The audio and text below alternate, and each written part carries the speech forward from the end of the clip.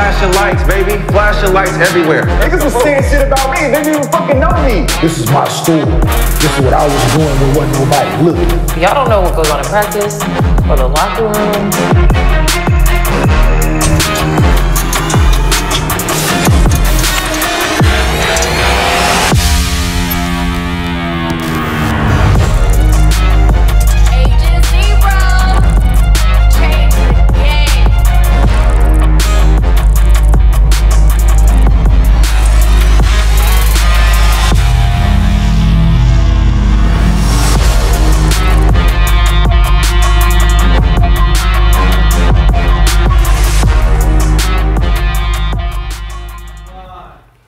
Welcome back to Gils Arena, presented by Underdog Fantasy. Whoa, whoa! It's Wednesday. We halfway there. We almost done. These shows be long, bro. I be tired. I ain't gonna lie. You know, I got the undercover cop fit, courtesy of the good folks at. I see. This looks so weird on the right. Got socked on over. Got socked today in honor of Brandon Jane. I broke my no sock streak. In honor of Mr. B. But this is Gils Arena presented by Underdog Fantasy. We got the legend Gilbert Arenas here with it. With the Adidas bag is flourishing. Yes, sir. All white. Yeah. It's that Anthony Edwards, you know, that campaign. Okay. I said, ooh, I want that. That's real. We got Brandon Jennings here. Sir. I know, I thank you for letting me wear the same shoes as you. I felt bad when I walked in. I seen you with but it's a momentous occasion. Mm-hmm. Yeah, you know. You look much better in them now. The momentum. And we got Kenya Martin back here with us. What's happening? That Psycho Bunny came through. Yeah. Shout out to Psycho Bunny, man. Yeah, looking out. So, nothing like free. Yeah, nothing like free. Here's what's cooking in the arena today. LeBron doubled down on his dominance with or without his time in South Beach, but is he the most disrespected superstar in NBA history? Would averaging a triple-double cement Joker as the most dominant big man offensively in the modern era? And what does Heat culture really mean? We got two-time NBA champion Norris pulling up to the arena to discuss. But before we get into all that, as always, show's brought to you by Underdog Fantasy. Do yourself a favor, download the app, use promo code GIL. They will match your first deposit up to $500. They're only doing that $500 deposit match through the end of the week. So make your next move your best move. Go ahead and download it. Get that 500. It's much better than the 100 they're going to go back to. No offense, Underdog, but we're going to keep it real. And as always, we do MostlyFans at the end of every show. We'll drop a good question in the chat with your Underdog Fantasy username. Yeah. And we'll give you a $50 bonus. And if you drop a video question to mostlyfansgil@gmail.com, you get a $100 bonus. You got two questions. You got to change your voice with that music, dog. You got to be soft. I'm trying. A little soft. Yeah, you got to go softer with that Barry music. White. Barry White. Yeah, you got to go Barry White, or you got to go real, like Underdog. yeah, that one. Yeah, that's the one. All right. That's the one. And we do the show live here on YouTube, but if you can't watch it with us, I don't know why you couldn't, but you can listen to audio versions of the podcast on Spotify, Apple Music, wherever you get your podcasts from. So, you know, we got a lot to get into today. Norris Cole pulling up in a little bit, but let's start the show off with a little bit of hibachi time. We're getting right to it. Early. So Cam Thomas has been on demon time this season. After setting an NBA record for points off the bench in the season opener, Cam has continued to flourish after getting inserted to the Nets starting lineup. We got some Cam? Oh yeah, Cam. Through his first 10 career starts, he's averaging 29.1 points per game, which surpassed MJ's 27.3 for the most of any player since 1971. That is their first 10 starts. But through his first 12 starts, he's increased that average to 30.3 points per game. After that 45 piece he dropped on the Bucks' heads Monday, it was a loss, but the 45 is 45, nonetheless. When you dropped 45 and you lost, were you sad? No. I'm just saying. Y'all lost. No. I did my job. So the Nets have Ben Simmons under contract until 2025, Mikal Bridges through 2026, Cam Johnson through 2027. Gil, how good can this Nets core four, Bridges, Ben Simmons, Cam Johnson, and Cam Thomas be in the East? Core? It's a baby four, a baby big four. It's one dude, man. Right? The dude that they didn't want playing, the dude that they just didn't pay attention to was the best player. He was killing when Kevin Durant was there. right? He was showing who he was then, and for some odd reason, they didn't want to play him. And at this point in the season, he is the best player, and he should have been the best player from when that trade happened. So it's one dude, the other three, at 27 years old, they can go. You're not rolling with Mikal Bridges, Gil? They can go. He's a fan of the show. No, I'm just saying that they can go. Like I got three 20. They're 3 27-year-olds. One is 22, right? So the one that actually has the future there is the 22-year-old, right? Who's averaging 28 some points right now. The other three, I can make a trade somewhere and to get a better piece to help him, I can do that. I have leverage. So you're basically saying that the Nets should. But the two best players is Mikal and him. So should the Nets focus on building their franchise around Cam Thomas? Him and Mikal. Okay. Yes. Okay. Thank you. For sure, Cam. Huh? For sure, Cam Thomas. Cam Thomas, yeah. I think Ben Simmons is a special talent, man. Like, Yeah, you can't get rid of it. I'm not writing Ben off like everybody want to. Like I think that what they got back in the trade, and with this little assassin they got. Mm-hmm. Yeah. Like they have to make the playoffs. Yeah, that's definitely. That's not a score like Cam Thomas. No, but the team they got with a coach like Jock, the team they got, the bench, I like them. To make the playoffs at least. Yeah. Listen, they're giving you fucking 10 spots to try shit. Yeah, that's what I'm saying. Like they gotta be one of the 10 best teams out there. Shit.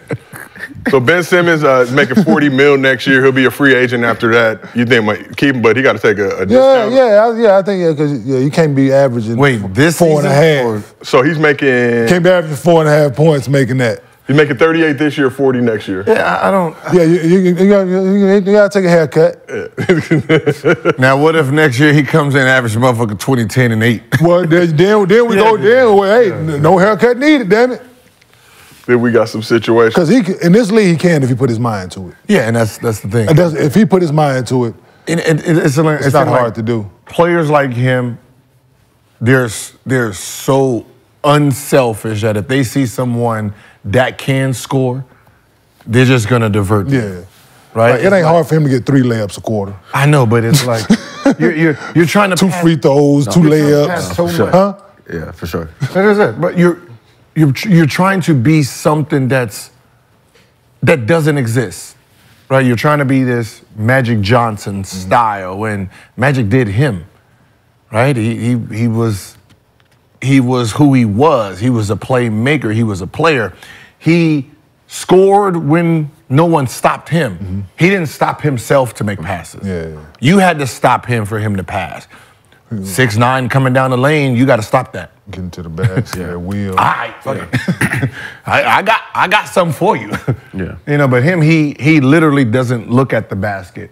And he's stopping himself. Yeah, that shit's crazy to me. I'm watching it like it's like that'll piss me off. It pisses me off, and I ain't even on his team. Yeah, it'll piss me off. Just watching him play, like, dude, you come on, man, you got like your unselfishness is making you selfish. Yeah, like right now you're being selfish. That's a selfish way to play basketball. Right. It is. Yeah, we interviewed Montrezl Harrell recently. I think he echoed those same sentiments of like, I don't really have to guard you out there because you're not an offensive threat. Yeah. Like your only 2 points the other night, like at halftime, was a tip dunk. You got 2 points at halftime. You got 10 rebounds, 2 points, like 6 assists, and then you had like a tip dunk. Yeah, like nah, man. Right, that's what I'm saying. That's considered selfish behavior. Yeah. But I like what they have. Because it reminds me of you, like you're purposely not shooting. That is selfish. Yeah. Right. That's what that's called. Like like imagine going into the game and then someone pissed you off, and you taking 30-something shots, and then now you want to take 2. That's fix. That's the fix is in. Yeah. You fixing the games, brother. Right? So it's like, nah, go out there and you take your 8 shots per half. What's wrong with that? Ain't nothing wrong with that for him. But yeah, I like what they core. I like what they have as a unit, man. I like what they bring to the East. Like it's playing good basketball, competitive, and a dude like that. You got somebody like that. Monte Ellis type. Yeah. Yo. Right. So that meme they asked the other day, to get 4 assists, your life was on the line. Yeah. I'm going Michael Porter Jr. 4 assists? Remember I 4 told you. assists for your Cam, life. it was Dude, Cam you and see the Michael shot he shot the other day? The one we put in the thing, his feet was facing this way. Yeah, we're going to talk He was about it in a facing second. backwards. He jumped in the air to shoot that thing. I'm going to get I don't this thing see going. nobody over here. I'm not trusting either one. Yo, Very me neither, deep. but after me seeing that shot, Yeah. I laughed to myself like, Yeah. Michael Porter Jr. I got no chance to Cam. Not at all. Not with that move. That was me in high school. That's what I'm saying. That's what I'm talking about right there. So No you- thought process of passing. I wouldn't even take the ball out of bounds because I had to pass the ball. I'm sorry, man.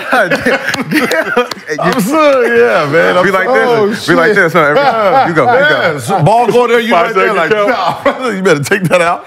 They had to move me to the 2 because of that.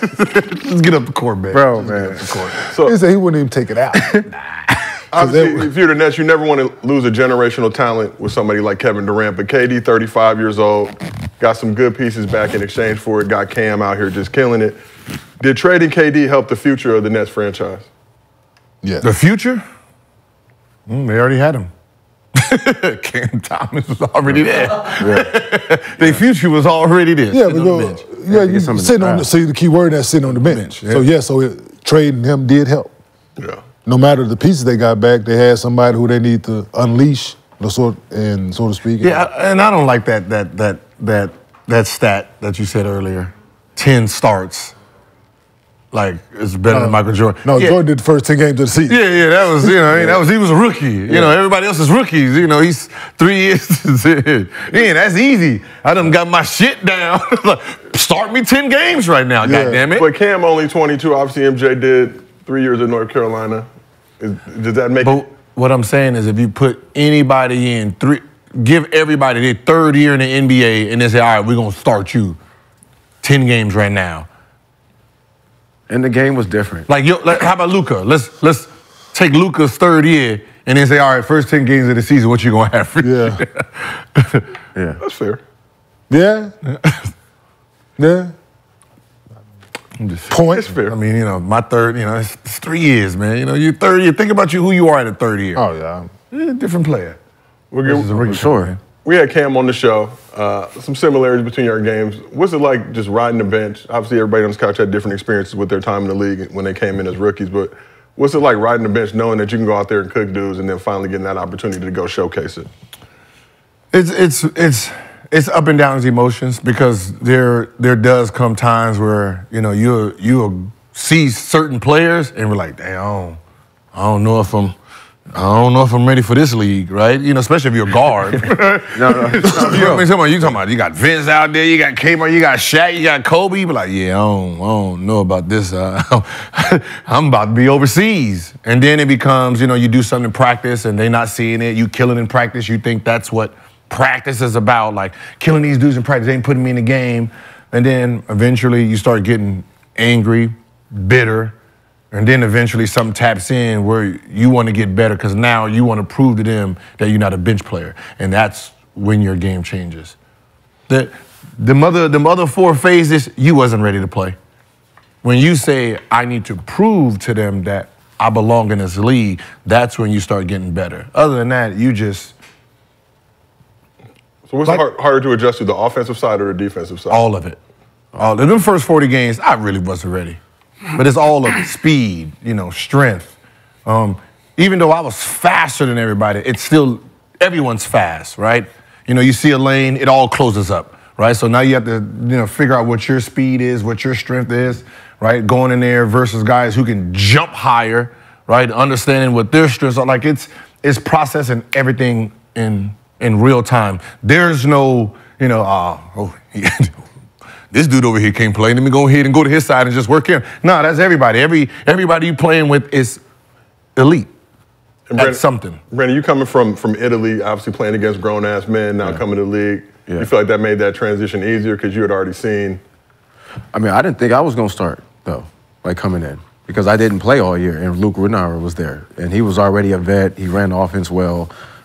So the first couple of preseason games, I wasn't starting at all. I didn't know until like the day before if I was going to start. So I didn't have any time to really learn either, like the NBA game. Like I just got thrown into the fire.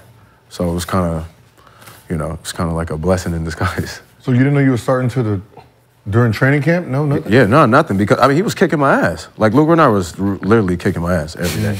Like, seriously. But that's because, I mean, I was still coming from, you know, the bitterness of not playing and thinking, okay, well, I guess I'm going to have to wait again. You know what I'm saying? So I was kind of like just toying with it a little bit, and then I just turned it up, I guess, the last couple of preseason games. But I had no idea I was going to start, though. And for people who don't know, Luke Rittenauer. No, for sure. Yeah. That's my roommate. No, for sure. He was one of the ones coming out. He was of like Oregon. that. He didn't look like that, but when he got on the court. But it was just like, you know, the NBA was different from Europe still. Yeah. Like, the NBA is like, you know, playing every day, pick and rolls. Kurt Thomas trying to, you know, I can't. You know, I'm getting beat up in practice. Yeah. Every day. Yeah, that was my roommate. Him and Michael Dunleavy. That was my 3 roommates. Wow. And we used to, like, whoever they played, like, during that camp, you know, you had that big camp at, what was that, Dominguez? Oh, Pump Camp? Or the Pump Camp, yeah. Yeah, so we were always roommates every year, and then we'll just give each other notes on who we played. Wow. Yeah. And it would go like 8 to a room back in those days. It was us 3. Our team was we had a little advantage because Mike Dunleavy was a coach's, you know, NBA coach's son. So good move. Michael Redd, Andrew Bogut was there, Charlie Bell. Oh, you had a. You know, Carlos Delfino. You know, he was all right. Yeah. Solid team. Yeah, solid team. A lot of defenders. Kenny, how about yourself making that transition from Cincinnati to the league? No issue? I had no problem with the NBA. No, I'm being honest. He said he came in the league like this. Yeah, I'm just being honest. Like, I was physically ready to play. Okay. I just did, man, what Tat say on, I just did 5 motherfucking years in the joint. Man, I just did 4 motherfucking years at Cincinnati. Man, I was ready for anything. At that point, after my leg healed, I was ready for anything. That was my biggest thing. Me trying to prove to people that I was still that. That I was worthy of being a #1 pick still, because people still had doubts, like, is he gonna jump the same? Can he play the same? Is he gonna be this? Is he gonna be that? Yeah, but no, it was like, that's what it was at the time. But it was that, me trying to prove that, and yeah, but physically, like, I was ready to play.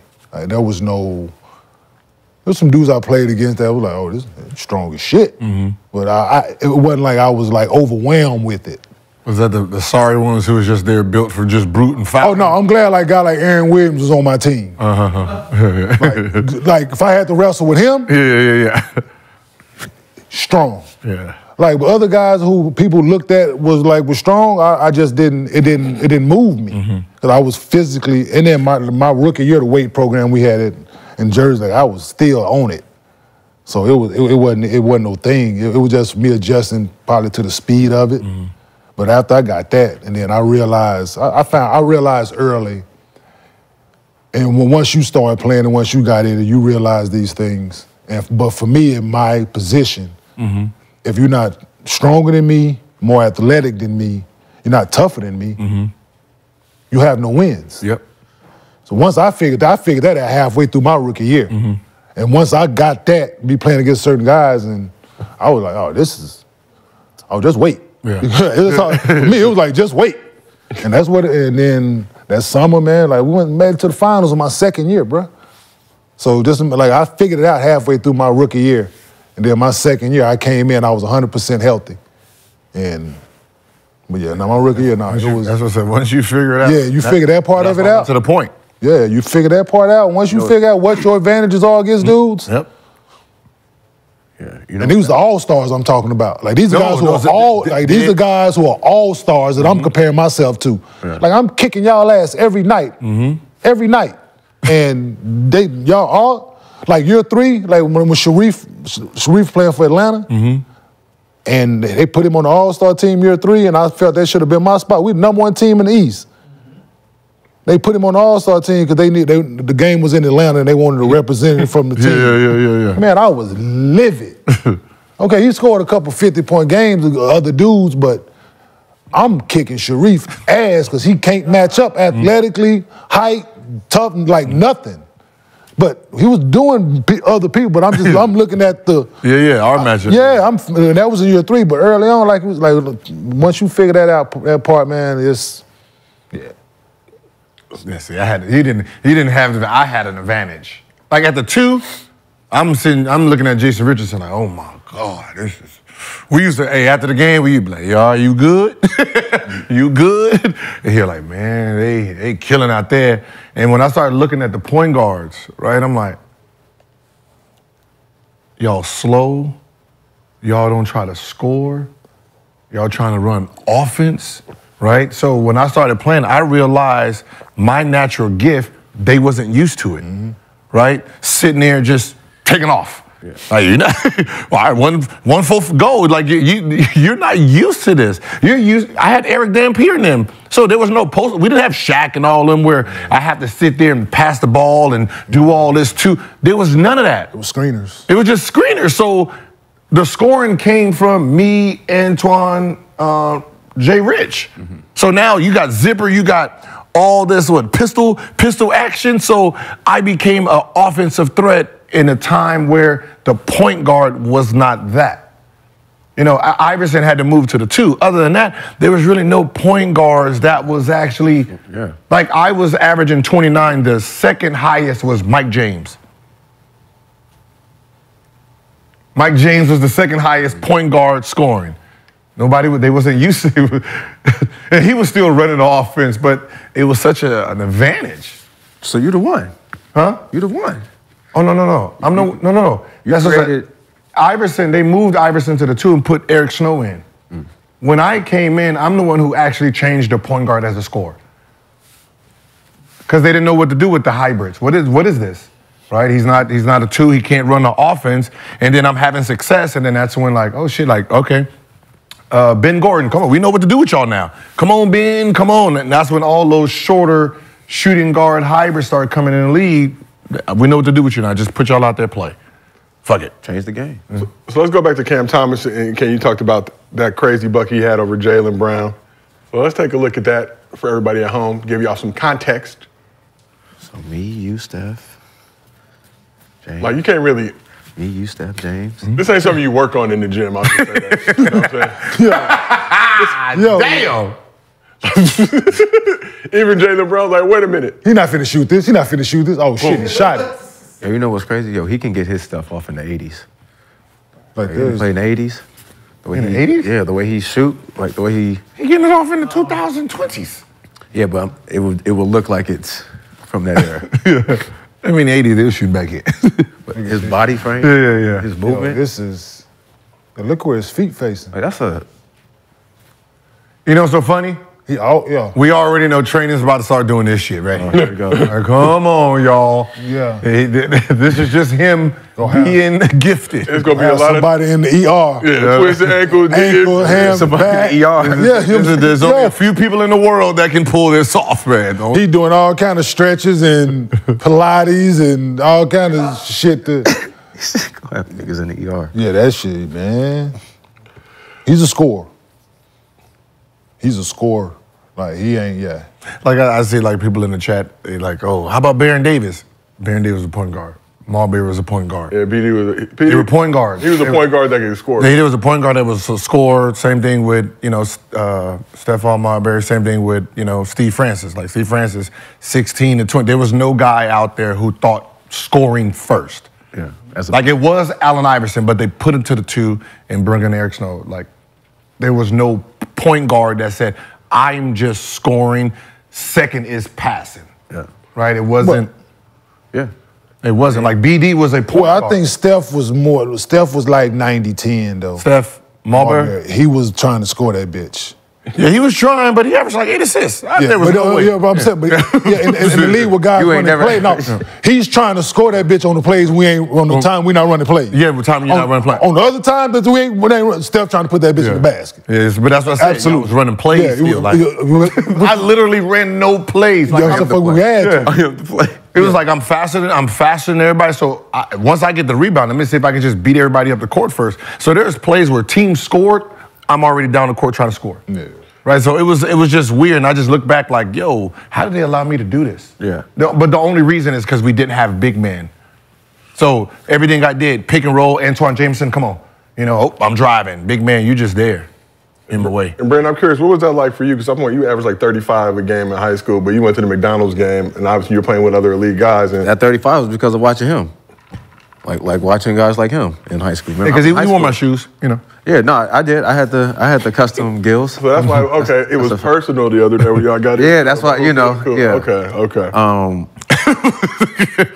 But yeah, it was because I was just forced. But like I say, I didn't have that mindset. See, I was more of a pass first. So I had to just score that senior year. Even anything in AAU, I was pass first with Kevin Love and all those guys. So that was just usually my natural ability, was to pass first. So. How did that change coming into the league, though? Because in your rookie season, you go back and look at those numbers, 24 in your second game, 25 in your third, to 32 in the Nuggets, to 55. Did that kind of shift a little bit?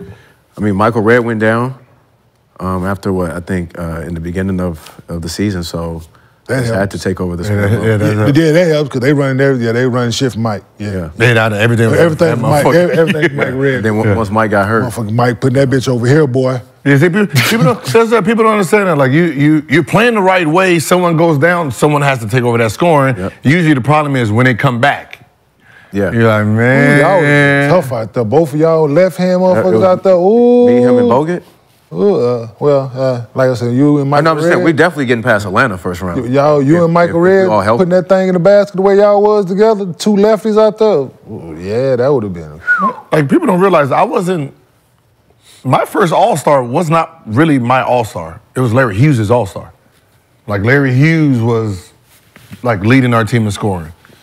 And then he broke his thumb. Like so him and Antoine was leading for All-Stars. Like they were gonna be the All-Stars. He broke his thumb. And then I took on that scoring position from the guard position. And then so by the time he got back, I'm averaging 20-something. I'm the All-Star. Like we was in Denver. Yeah, I'd be like, yo, this your All-Star, so bring the family. Shit, we gonna celebrate. You know what I mean? And that's how that was. It was really his All-Star. He was playing phenomenal. That was my first year in Denver. Yeah, that was your first year in Denver, yeah. Yo, that shit just, I want to throw up when you just said that. No, it's just the shit that how it all went down, me being in Denver. Like, I ain't got no problem being in Denver, but how it all went down, me being in Denver. Like, touring All-Star, like, I was supposed to be in the East still. Yeah. Oh, you still, but you should have been. Come on, man. Yeah.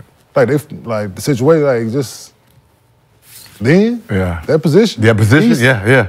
In the East? Yeah. Come on now. Yeah. Ain't taking nothing off touring and play, but come on now. Come on now, you was playing me. Yeah. You was out there, you saw it. Before I vacated, went out there with the fucking animals at the 4. At the 4, yeah, straight to the west. Like, God damn. Every night. I'm starting at 6. Like, vote. He said what starting votes? at 6. Shit. Oh, who? Also where? Hey, with them? Yeah. Nah, I got JG, Tim, Dirt, Mario, like, yo, 5th. Off top. Shit. I'm coming in at 5th. I'm coming in at 4th. When I signed my contract, I was 5th. Yeah. To go to the West. Shit. That's rough. But Brandon, we see you go from like 1-2 to like shit. Yeah, 1-2 to 5. We see you decked out in Tough Crowd Curry brand collab. Yeah. Basketball's opened up a lot of doors, taking you a lot of places. Compton to Rome, Milwaukee to China. But for you, it all started in Gardena at the legendary Raleigh Park. So this Saturday is a special day for you. 11/11 is the official launch of the Tough Crowd Curry brand collab. But it's also a day where Tough Crowd Curry brand and Under Armour pay homage to the birthplace of your basketball career, where your hoop dreams became a reality to help the present and the future follow in your footsteps.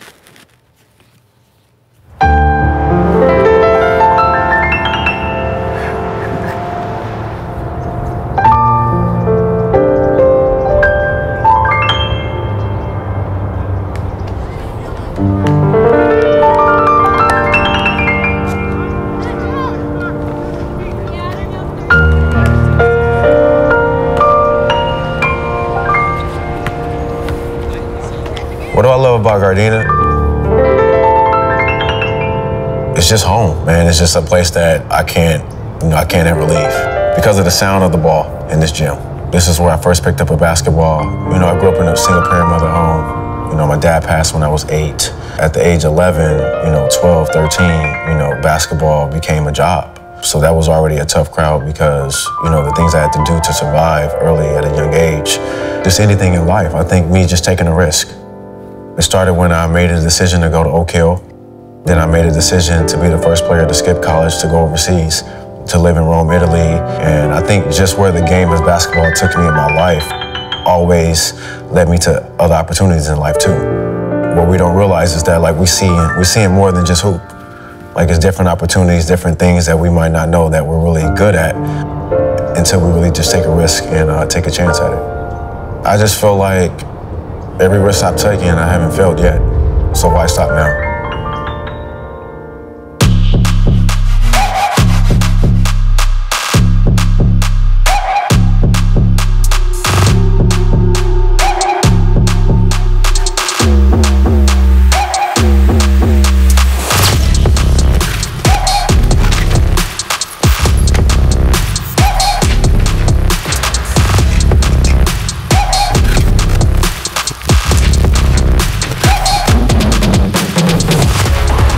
The style of Tuff crowd is LA.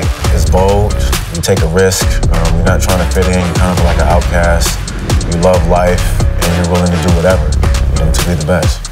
I think it's just a reminder to don't ever forget where I come from and the steps I had to take to get to this next level.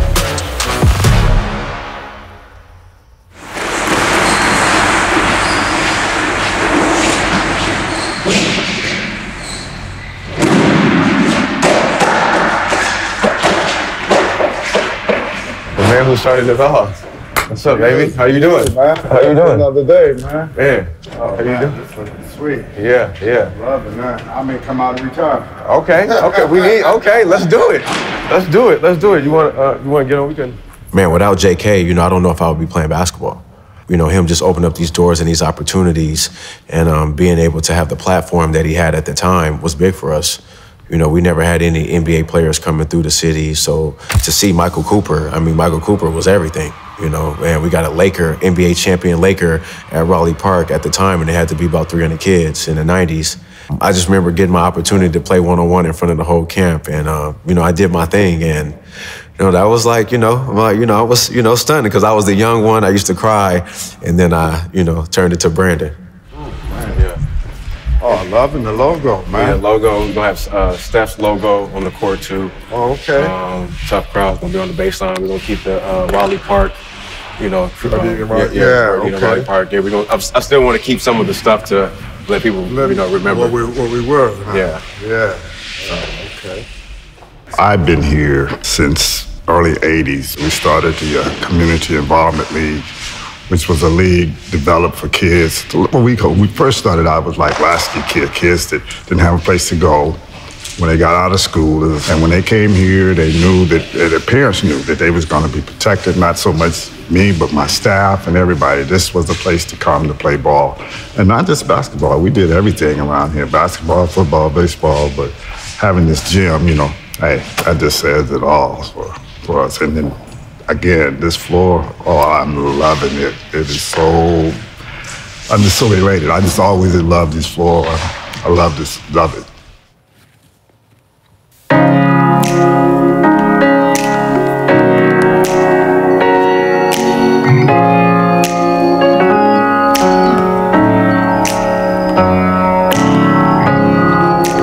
How big is Gardena local sports in my family? I mean, it's huge.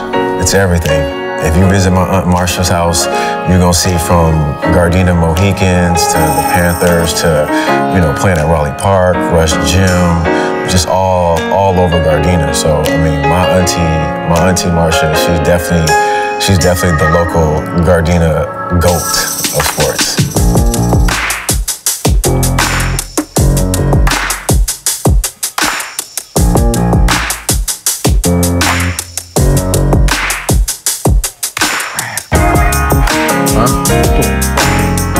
I mean, anytime I came to Gardena, I would have to stop at my Auntie Marsha's house.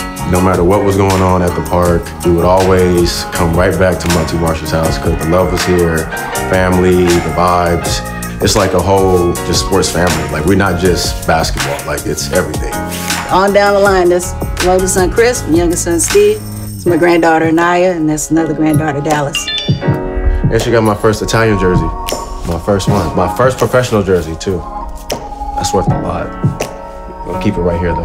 The last place I was in America before I left to go to Italy was here. It was here. Like that was my last place was here at my auntie's house when I went to Rome too. So a lot of things always happen here before I like head off or go make some crazy risk.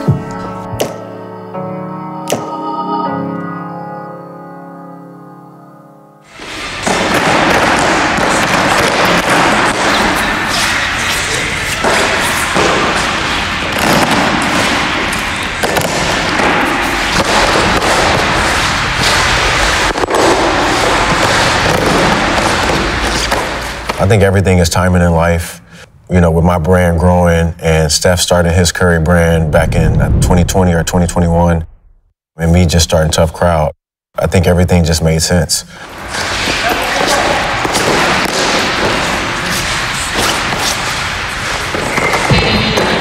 Well, you have the silent assassin, and then you have the alter ego, the one that's going to really talk. So it balances itself out. So one thing about Curry, like if you text him about basketball, he probably won't text you back. But if you like hit him about other things in life, so like really like, you know, James Brown or some music or anything like that, he'll text you back.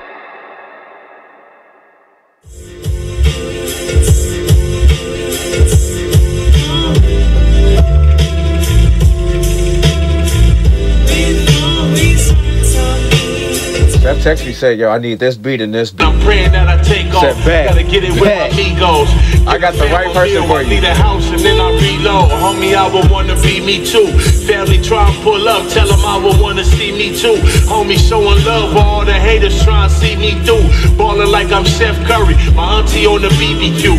Hit them with the God flow. See, this is how you steppin' in heaven. This how they payin'. Won't you come and take the steps with a reverend? This how they hit you. You deliver like it's 7-Eleven. This that Brandon and that Steph, call it 11-11. Hit me this what they want.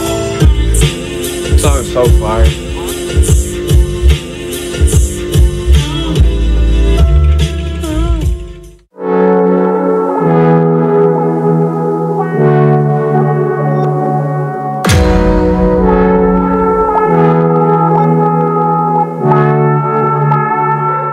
Why 11-11?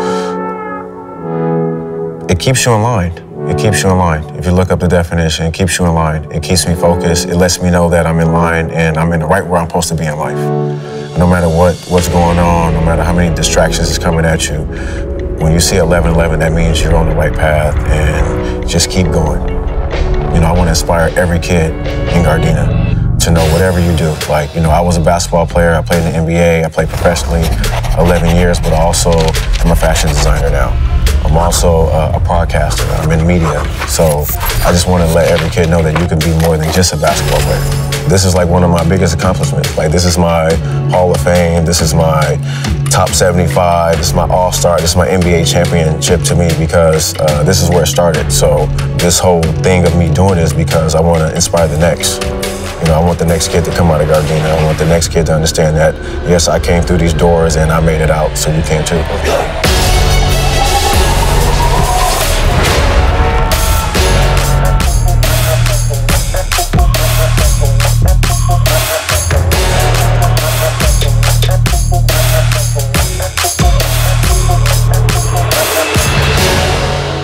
What's up, homie?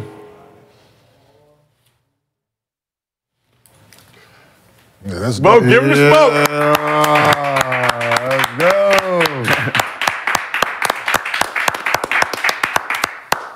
go. Almost shed a thug tear watching that. Want to give a shout out to Paolo, Carlos, Gardo, Brandon, Nick DePaula, the rest of the crew, man. They're the reason this show looks and sounds so good, the reason that piece was so good. So got to show some love to our crew for all the hard work that they do. I know they was out there double dutying, doing the show, then going all the way out to Gardena. They didn't get pressed or nothing out there, right? Nah. They good. They're good. Everything made it back safely. Yeah. But Brandon, when you were coming up hooping at Raleigh Park, did you ever imagine where basketball would take you?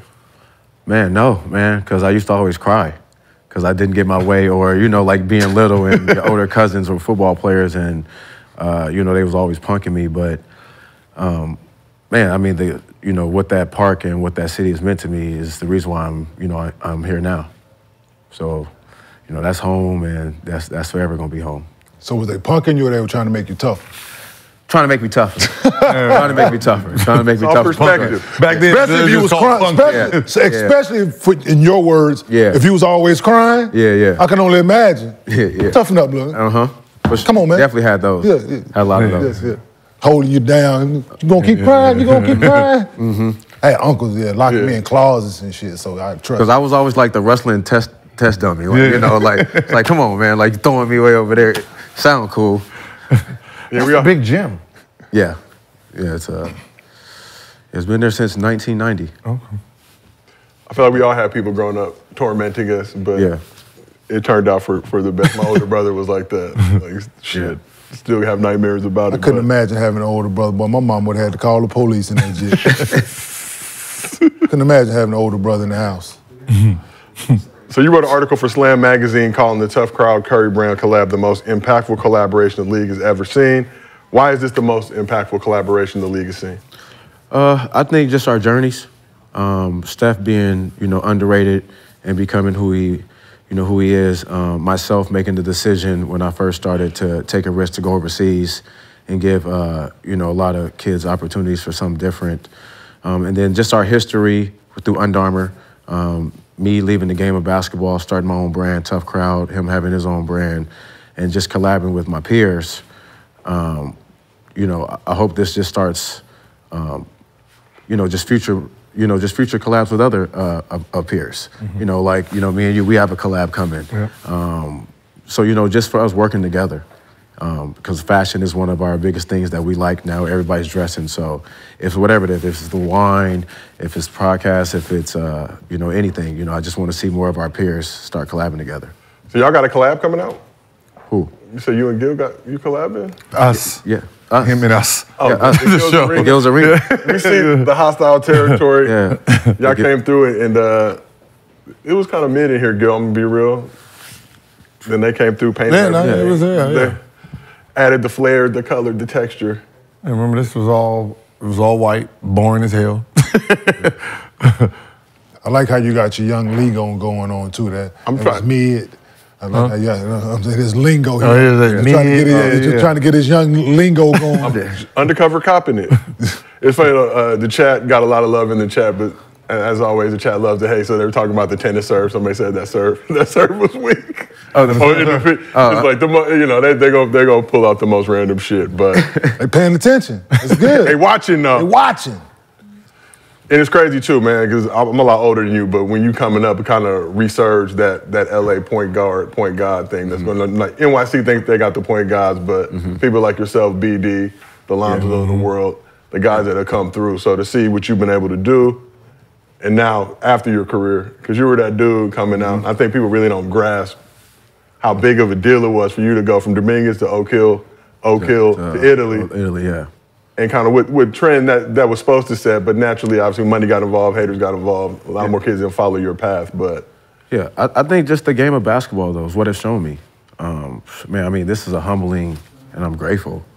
Because where my life has been, where all the things that I have to go through, when I, tore my Achilles, I didn't know where life was going to go. So, just the opportunity that I have to be able to do things and give back, like my kids will be able to see that forever.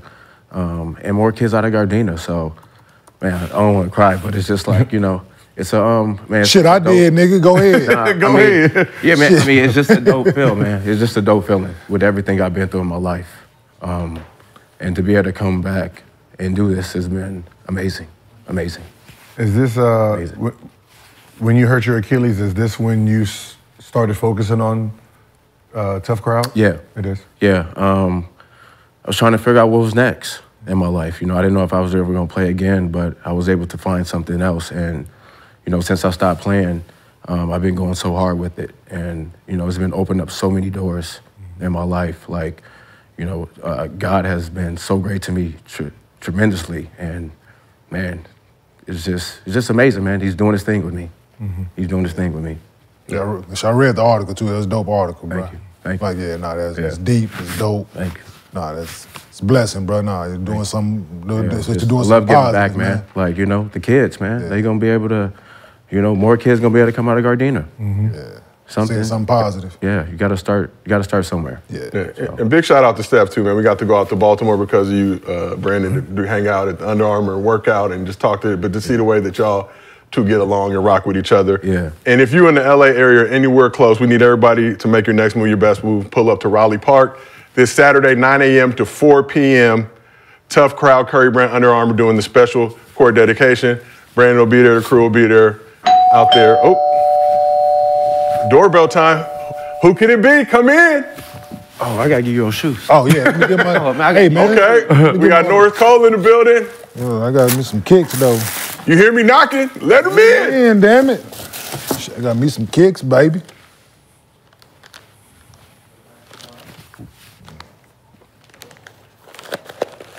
And now we win. They look comfortable. Can't wait. Pull up. So special guest making his first appearance in the arena. Two-time NBA champion with the Heat. Played 6 seasons in the league. What's up, son? How you doing? What's up, baby? What's going on? What's up, OG? He's hooped all over the world. Won chips in France and Israel. All right. But you don't play damn near everywhere, bro. Like but hey, been around the block balling all over the world. Mix it over a little bit. Let's scoot it. Y'all can just come down this way. Why don't you just put this right here? Yeah, all right. You know. Oh shit, see? Oh, That's look, why I don't bullshit. That's why. Let him be. Bossing me around. Let him be. Sweet, though. Norris Cole, what's going on with you, bro? What's up, bro? Man, enjoying LA, working out, enjoying life. Man, I'm a vet now. I used to be the young guy on the block. Now I'm the vet. Now you right down the street, apparently, like. I am. Okay. So what you want me to give his address I'm about to say, yeah. You want me to give his address Did I say I say you right down the street, apparently. I know, right? Yeah. So you was hooping in Egypt, hooping in Saudi Arabia. What's the latest on the hoop side? I'm a free agent right now. I'm probably waiting to go back to play in Puerto Rico, which is in the spring. Okay. That season starting in the spring. So I'm just spending time with family. I haven't been home this time of year in a long time, so I'm just enjoying the family. My house out in Ohio is where I spend most of my time, so I'm getting to know my house, get to figure stuff out. I ain't never getting to be there, so I get to enjoy life, really, man. I ain't got to enjoy my life like this in a long time. Okay. Long time, man. People don't understand that. Man, People don't the understand grind that. is... Like, we're playing, but we miss a lot. Yes. We miss a lot in life. Like, we don't, like, because we're machines, so we don't really get to enjoy what we're doing. Like, there's gonna be, have you ever, like, looked at your highlights and be like, man, when I do that? All the time. All the time. All the time. Because it's happening so fast that when you sit back and you're like, let me see what I did, half the shit surprises you. I had a vet that told me that, Juwan Howard told me when I was like a rookie, he was like, it's gonna be hard to enjoy. He said, but enjoy it while you're doing it. And then when you're done, you'll enjoy it more. He said, it's gonna be tough though, and he ain't never lied. I was like, it's tough to enjoy it while you're doing it. Cause it's like the next day, no matter how good or bad you played, you gotta move on to the next play, the next game. So now I'm getting a chance to sit back and like enjoy some of the fruits of the labor, you know, with my pops, my sister, and my grandparents. So life is good right now. Yeah. So like we mentioned. That's why I brag so much. I didn't get to brag when I was playing.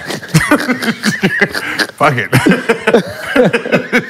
I can't get penalized now. Hey, shit, might fuck it, as might well, as well man. just brag now. Shit, fuck it, why not? Come on. It's like, you're a narcissist. Yes. Yes, I didn't get to be one when I was playing. I'm gonna be all of it right now.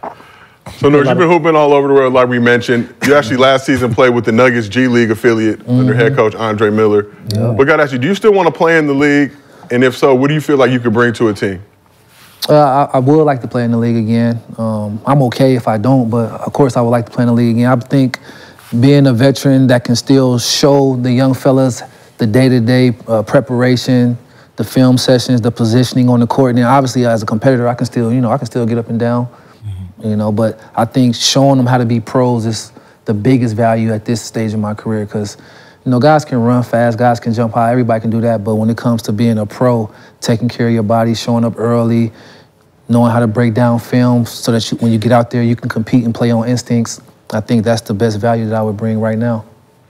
So we talk about this a lot on the show. It seems like there's really a lack of that veteran presence. It is. Do you feel the same way around the league? It's tough to watch because, like I said, these young guys are talented, but sometimes they need the voice of not a coach, but a older player who can still play that they can respect, but can show them. And if they ain't gonna play a lot, we can show them in practice so that when they get to the game, they can apply it. Because it's one thing when the coach tell you, and then you watch film on an old player, it's like, I see it, I hear it, but when it's a guy there every day that you know can mix it up and can play with you, it resonates different. Yeah, that's the thing that, you know what I mean? Like, you need a player to show a player. Exactly. Right? A coach is he's there, but he's a coach. Like, you ain't really. He plays. It's like a father to a kid now. This shit ain't registering like that. Right? It just registered different. Yeah. It just registered Unless he different. played at, I'm saying, a high level, then it comes from a different place, but that ain't that often. Yeah. That's what I was telling them young guys in Grand Rapids when Dre was the coach. I said, y'all know who Andre Miller is?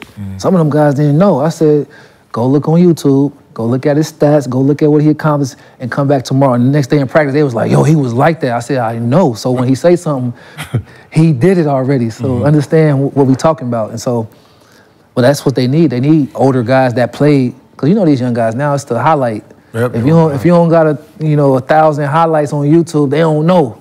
So it's nice to have a, or if your highlight the wrong color, if it ain't HD, they're not respecting it. So, oh shit, that's old. He played in the fucking 70s. Hey, I'm looking at mine like, yo, what pixel was this? That's what I look grainy than them up. Like, what number is that? And it used to feel like VHS. It looked like, when we were coming up, it would look crispy. Now you go back and look at it like, damn, crazy to eye. like we was watching TV like this. We was like, not too long ago, and even our pixel looked different. Like, when we was in the league, we go back and look at them, we be like, like, it was that, like... Right, it was that long ago? Yesterday. I know, but that's It's just yesterday. I'm looking at my highlights now, man, like and I'm like, yo, this some bullshit. So Gil, I was at your imagine games. me popping out one of these VHS tapes and putting that bitch in. Kmart, brother, that's crazy. When you was at UC, I was in Dayton. I'm from Dayton, so yeah, it looks crazy. Your highlights, I got a bunch of them. Yes, bro. In the store thing right at the house, a bunch of VHS tapes. I got a fucking the double player with the DVD on one side and the VHS on the other. I got one of them still. Hey, and no TV to hook the bitch up to though. That was advanced when that came. You felt like a baller. Like all you young people out there, y'all don't realize back in the day we used to have to rewind the tapes. Have to wait for shit to rewind. It's crazy that back in the day it's still the 2000s now. Yeah. That's crazy. Like 2007, 2008. It's back in the day. It's considered back in the day now. That's wild to me. You used to have to go to Blockbuster, search the return bin for the movie one. They have no idea what Blockbuster is. At all. That's because your parents. They have no idea what Blockbuster is. Because your parents in the 30s. Yeah. I don't know. It's like, grandmother 41. You know what I'm talking about? So you mentioned spending your time in the G League, under Coach Andre Miller. But of the guys you played against in the G League, Skrilla, who do you feel like is the most league ready? That's the most league ready. It's tough to say because the guys that's league ready was actually in the league. Yeah, I'm saying the young, but out of the young group of guys.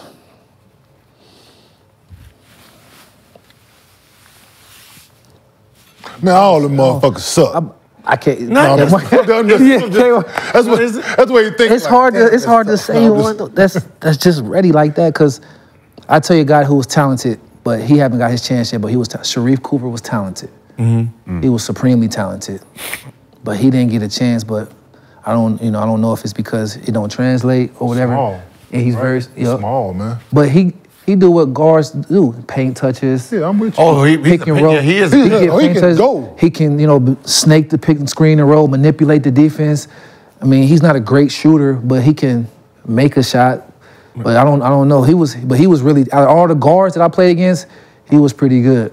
The one thing that if I'm going to tell a guard that's like wanting to go to that next level, the one thing you need to have to do is shoot the ball. Today, for sure. Like you have to be able to have a jumper. Yes. If you have a jumper, everything else is cool. But if you can't shoot the ball, it kind of really hurts your game. You remember what they used to say, create a trigger, try to get 2-on-1. But if you can't shoot, they can go so far under now. It's like 4-on-5 out there now. And they'll really go under and disrespect you self-check if you can't shoot now. So yeah, you definitely got to be able to at least hit one out of every three. I mean, at the least. Yeah, that's what I said. That's when I first started. All pick and rolls under. Y'all know I'm gonna shoot this shit, right? And look, if you make one, they gonna try you again. That's why I'm not Mookie Baylock. What the? Like everybody just knows serious. Everybody like, cause you know when you're rookie, it's like your rookie year is usually they trying you. They're trying you. Like so, I'm doing the pick and roll. Everyone's just going under, and I'm like, all right, they don't know I can actually shoot. I'm really too guard. They didn't told him on the scouting report he fast, beat him to the spot. Yeah, beat him to yeah. Oh yeah, that's what the scouting report probably said. Beat him to the spot. See if he gonna shoot. Yeah, every time. Make him make a couple. Yep, make him make a couple. That's what they used to do. You make one, that's all right. Let's see if it's true. Go under again. Yeah. And if mentally, if you ain't locked in, supremely confident, that second one you might not shoot it. Yeah. Yep. Second guess, like it's. You a second guess after you just made one. You were still second guess. Second guess the fact that you like. That is weird, right? That we're at that level. We're at that level, but because we've been played a certain way, right? When we get to the next level and someone treats us like we ain't who we are, we actually start second guessing. Like being out there getting ready to shoot and motherfucker just let him shoot. Like I heard Lamar Odom tell someone, hey, let him shoot. He can't even shoot a gun. What? It was Jay Rich. Jay Rich got so like this happened. Man, this happened like game 30, bro. Right? Game 30. He can't shoot. He can't even shoot a gun. Right? The season over with. That's all he talked about. Nah, he just gonna be disrespected like who? Lamar Odom. Game 30. It's like nah, man. He can't just. And that's what made him sit in the gym all day. That's a fact. Made him sit in the gym all day. Did you hear it in the game? Bro, we on the bench just sitting there. And he said, let him shoot. He can't even shoot a gun. That's why he got to look over at y'all, the mental stigma. What? Man, listen, dog. You look over to a bench, somebody say something like that, it's like you're at a comedy show. Yeah, we over here. Everybody on the ground. He can't shoot a gun. Yeah. Just don't look over there. Just don't look over there. They're not. It's tough when that's not your role too. Like for a team I played against, it wasn't my job to shoot right off the first pick and roll because we got to get action. It's 3 other killers out there that expect to rock. So when they go underneath and say some crazy stuff, you kind of be like, hold up, like. And sometimes you take a shot, like just out of like to make them like, hold up, don't disrespect like that. Y'all know that these 3 got to get the rock, but don't just be disrespectful. Yeah. And if you miss it and come out, at least you can live with yourself like, hey. Because it's the worst thing ever when they know that you got to pass them the ball, and so they like, let him go.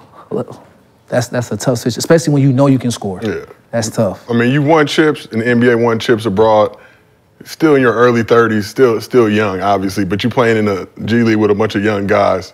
Do you feel like they were receptive to the knowledge you were given, or they kind of treat you like you're an old head and they don't want to listen? Nah, they listen because in practice I was taking it to them. Like I'm first in all the sprints, one-on-ones and all the drills. They know I'm young. I'm older than them, but my body's young. So they listen. And I didn't try to come in like telling them what to do. I let them talk. I listen to hear them to see how they learn. And then that's how my approach to them, because some guys I could go right at and just be like, hey, young fella, don't do that. That's trash. Then other people, you gotta kind of massage a little bit like, young fella, listen, let me tell you something. You talented. But if you want to stay at this level, point guards got to have a 2-to-1, 3-to-1 ratio. So trying the tricky move in the first quarter, wait, figure the defense out, come off, see what they doing first. So you got to, these guys are a little bit more sensitive. Yeah. So you got to know which guys you can be like, tell him he terrible and he going to be like, all right, let me show you, versus a guy where you got to be like, hey, young fella, you're going to be all right, but just think about this next time. And you learn that as you get older, you learn. It's almost like being a coach. A veteran player is almost like a coach. You got to know your troops. Yeah. I mean, the most important thing you said was you beat him in every... For sure. Beat him in every sprint up and down. So when you started talking, they don't have to listen. They ain't looking like, it's old cat. He ain't even practicing, he ain't doing Yeah, he was. Like nah. It becomes... And you have any interest in getting into coaching? Because you sounding like a coach right now on this couch, just the way you're talking. I'm open to it. Okay. I don't close the idea of nothing really, man. I'm open to trying just about anything because the game basketball is what we know. We've been doing it for so long. It's not like you got to make up nothing. This is what comes when you're around the game. You're around great players. You listen to them. It's just the result of it. So I'm open to it. Why, somebody got to need a... I mean, you come over to high school, you man. need stuff right now. Yeah. Shit, you can do it. You can get a player development job right now. Yeah, fact. Like right now. NBA team. Young, you still can play. Now you young, you still can play. That's what they're looking for. They told me. Yeah, right. Hey, Yeah. I, from experience. For real. Had a job on the table and had 7 major surgeries. Me, 7 major ones on knees. Everything I bring to the table, I'm honest with them.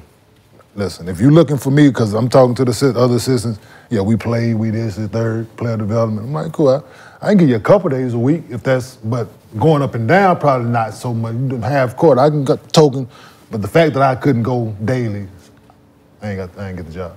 Oh, so that's a real thing. Yeah. No, they want to play like yeah, player development, yeah. Dante Jones, he said, I'm out there hooping. I can do that for real, he said, too. I'm thinking about starting. Shit, everybody start getting hurt. That's my thing. And ain't that what Gary Payton Jr., ain't that what happened with him? When he doing some player development, then they call him and play in the playoffs, they was like, you know what, we need a body. He got a plan, just got him a contract. get out there trying to get hurt, now you're the last one to get treatment. Like, nah. Can't get on the table. Can't get on the table. Now it's 6:30 the night before I get home. But that makes no sense though too though. Like you got veterans out here who's playing, but the game is not simplified. Yeah. I don't understand it, Gil. You know what I mean? It's like, like what player development? I mean, I know the players that's over in Washington or the players, I don't know who's over in Golden State, but it's like, yo, some of you guys, like, you know, you got him beat right here. Take this shot first. Yes. Next time he do this, now you can counter. You already threw a first counter out there. What's after this? And you don't need the counter. The guy standing back there, what we countering for? Just take the space up. Just take the space up. Rhythm dribble. Yep. You was good at that. You will only do the 1-2 if a cat crowded you, but other than that, it was. Yep. It was like. Yeah, no force. Yeah, no wasted. Yeah, I don't like the wasting. That wasn't in my game. Like I couldn't do all that.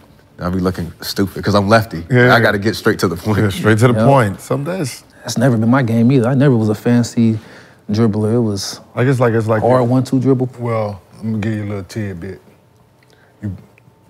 You play for one of the great organizations that bring players back to coach. So reach out. What happened? Say less. Huh? I got What'd you say? I couldn't hear. I'm over here helping the man. Yeah, Oh, okay. Hey, we on the same They page, doing their Kmart. own thing. The player coach. They got the player coach over there. That's all. Yeah, trust me. There's no better place to start than there. I don't know how your relationship is. Seems like it's really good. Start there. Yep. So speaking of that organization, it's been in the news lately. Okay. LeBron was socially active on Tuesday. He took to Twitter to double down on his dominance with or without his 4 seasons. I've been waiting on this. I've been waiting on this. Brandon, we know he had to come back. He said, "You damn right I would still be. I'm chosen. Ain't nothing changing that. Maybe less rings, but dominant from start to finish." And that was on him basically saying he was going to be dominant no matter what. Facts. So, Norris, we're going to start with you. Do you agree with LeBron's assessment of his dominance, regardless if he played with the Heat or not? Yes, I believe. I mean, he was dominant when he came there. He had coming off of, 2 MVPs in 3 years. As a player, he was going to be dominant. I think what Miami helped him do, though, was put some structure in on, like, detailed things. It was subtle things, but there was nothing dramatic that took place. It was subtle things that helped him turn into being one of the all-time greats to being in that, GOAT discussion, those subtle things. So, but he was going to be, he was going to be him no matter what. He was coming in there averaging 27, 28, 8 and 8, no matter where he play at on this earth. That's just what he going to do. So, yeah, I agree with that. Yeah, I mean, I understand what Shannon Sharp was trying to say, but like you got to go back in history to see what he was doing and where he was he was 25 years old. So the fact that you're saying that he wouldn't have been. It would look different though, Gil. It would look different if he didn't go to Miami. Yes. He started getting in that post in Miami. And that made him that started to make him really Fuck all that. This man scored 25 straight fucking points in the NBA game, dog. It's a fact. In Cleveland. In Cleveland. This man scored 25 straight points. Not the team. Yeah, that's a fact. That's a fact. Not the Cleveland Cavaliers scored 25 straight. This man scored 25 straight points. So the dominance, yes. Like he said, less rings? Yeah. Definitely. But that's what I'm saying. Two rings. I have 2 rings. 2, maybe 3. You have 2 rings. But He'll have 2 rings. Dominant. But that's what I'm saying. He was going to be dominant. That's what I'm saying. He was going to be dominant no matter what. The thing you have to do when you're trying to get rid of somebody's career, you have to say, all right, if we're going to get rid of the rings, what are we going to replace them with? Scoring titles? All right, give them the scoring titles. Okay. Now y'all mad, no, right? Who would be mad? No, but what I'm saying is you give it, like, there's one thing that they're going to always miss. How you guys feel about LeBron today? If he never goes to Miami, you guys don't hate him. That's one thing you guys have. That's a fact. You guys have the hatred from him No, they would. because he would hate him. No, they still hate him. No, they would still hate him. No, they Because he would be dominating the league. No, they would. No, B. Well, they would when he still hate went him. there, He would be looked at in the same light as the Kobe, Dirk, Dirk, Kobe, the guy he that would stayed still put. hate him. Absolutely. Think about where Absolutely. I'm fighting that. Where you think Dark 30 came from? They hate him when he first came into the league. No, not like that. That was not the media. Not the media. He was the media dark. Nah. MJ is not a hater. Bro, they still would have hated because he would have been dominating everything. No, what I'm saying is think about when the media as a they treat this nigga like he was OJ. There would never would have been a decision. Which OJ? There would never Miami? All of them. There would have never He would been the have had more comment. I'm taking MVPs. my He would have talent had to South everything Beach. more than Mike. All that. He would have had all that. Like the South Beach comment would have never happened. B. Think about all of the things that they criticize him for is after he went there. Before that, they was not killing this man's legacy. No. They killed his legacy because he left. It wasn't about The only thing they were saying about I'm talking about the media as a whole. Yeah, that's it. It became a dark mark, and that's what they always use. So if you're gonna take away those championships, you take away this too. The media would have been mad just the fact that he's breaking all the records and say he get 2 rings. Okay, he get 2 rings, and I'm still breaking everything Mike and them did. They gonna still hate on that. Nah, not and the the way fact they that he did. got 2, it wouldn't have been. He became a real villain, man. He became a villain because of that fucking press conference. For sure. And I lived in Cleveland. Because of that interview, It was. I still think they would have hated him though. They still would have hated him. Not the way they did now. They still because would of have that hated him. shit. Because of that shit. But that's what this man's 25 And years the old. color scheme, it was very, the red made it. He's 25 years old. You're talking about going to a culture, which I don't understand because. Gee, it's real. Shit, they still get Kyrie. It's real. But history is history, though, right? This is when we want to talk about legacies in history. We're going to talk about Pat Riley's history, right? What is this culture? Because when he was at the Lakers, right, what was their team?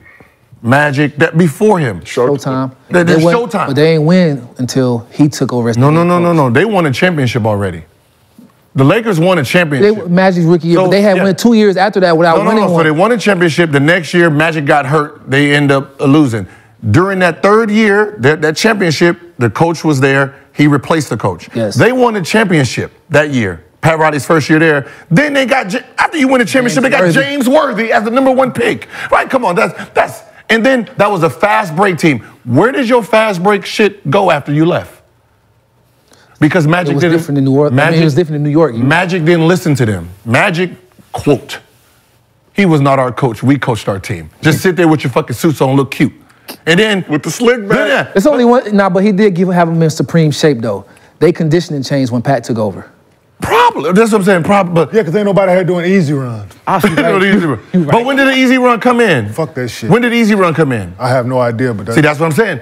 When was the easy run there? When Shaquille O'Neal and James Posey and was Antoine Walker partying every motherfucking night in the club? Shaq didn't do no easy run, my nigga. Shaq didn't do nothing. That's what I'm saying. But that's what I'm saying. Like, Nah, bro. Promise you. I'm trying to ask Shaq. Shaq didn't. Ask Shaq, bro. Listen, I'm trying to Shaq that he had to do the Indian run one time like this to run around the gym. I'm trying to tell you. Easy run. I'm trying to tell you that shit sounds cool today. That team they had when Dwayne Wade's second year, they got Shaq, right? They didn't win, and then they brung in Antoine Walker. All vets. All the veterans, the club heads. They were so good and talented. If you look at that roster, 12 out of the 15 was lottery picks. Right, so they were so talented that they didn't listen to that man. They in the strip club every night. They had a basketball court and a barbershop in there because they was there so long. I heard about that. We ain't gonna practice. We'll just shoot hoops here. That was that team. Where was the Heat culture then? It was still Heat culture though. Those dudes can barely walk today because they used to have to still practice coming in drunk from the spot. That's what, man. So, you've been in Heat culture. What does Heat culture mean to you? Just accountability. Everyday accountability. They don't let you. You know how some people criticize you one day, hold you accountable, but then it's like, not really. They hold you accountable every day, every week. Weight and body fat, conditioning test. Our conditioning test is probably the toughest in the league. For sure, it's the toughest in the league. And back in the day, before all the shoe deals and stuff are really, really popular now, and the NBA changed the rules to where you don't have to wear team color shoes, but Pat used to make have to wear, everybody almost wear the same color shoe. Bron kind of changed that up though, because Bron was like, hey, listen, I got promotions. I got my CarMax shoes coming out. I got different shoes.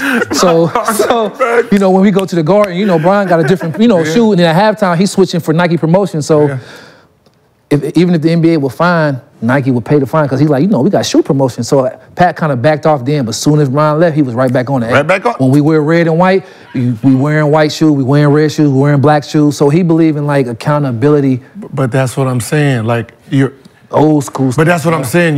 If you have a culture, right? It goes from no one breaks your culture. Nobody. So when you say Shaq and them, where they're doing their own thing, fuck off, and they won a championship, right?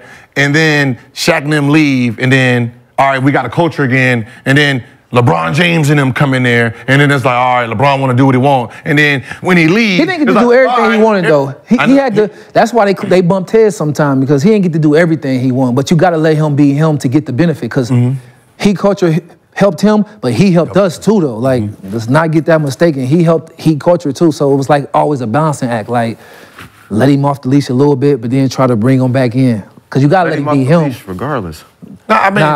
But Pat, Pat he don't care who you are. Them rings, man, gave him a whole. He got a whole different set of power, bro. He got a whole different power. That's like I ain't never seen no Godfather type stuff in real life. Like He's really like that. He knows everything that everybody's doing at all times, even if you ain't doing nothing.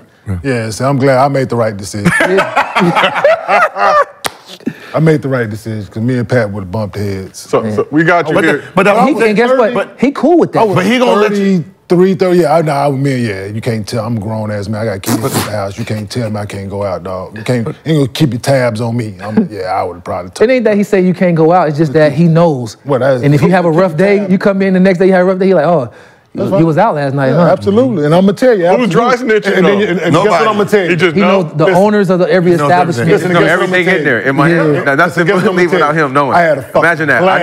But player walked in here. But that's what I'm saying. He knows everything. He knows everything. But you got what time the game tonight? You got your whole team sitting in the strip club every night, but you can't do nothing because they were so talented. They didn't give a fuck what you were saying because it's a group of them. I'm about to say it's a group. It's a group. And they putting in work though. Yeah, they putting in work too though. Yeah. They were still working. They used to that though. 7 of my starters in the strip. I mean, 7 of my best players in the strip club. Pat Riley can't say nothing then. My first 7. Yeah, my starters and my first 2 off the bench hanging out together.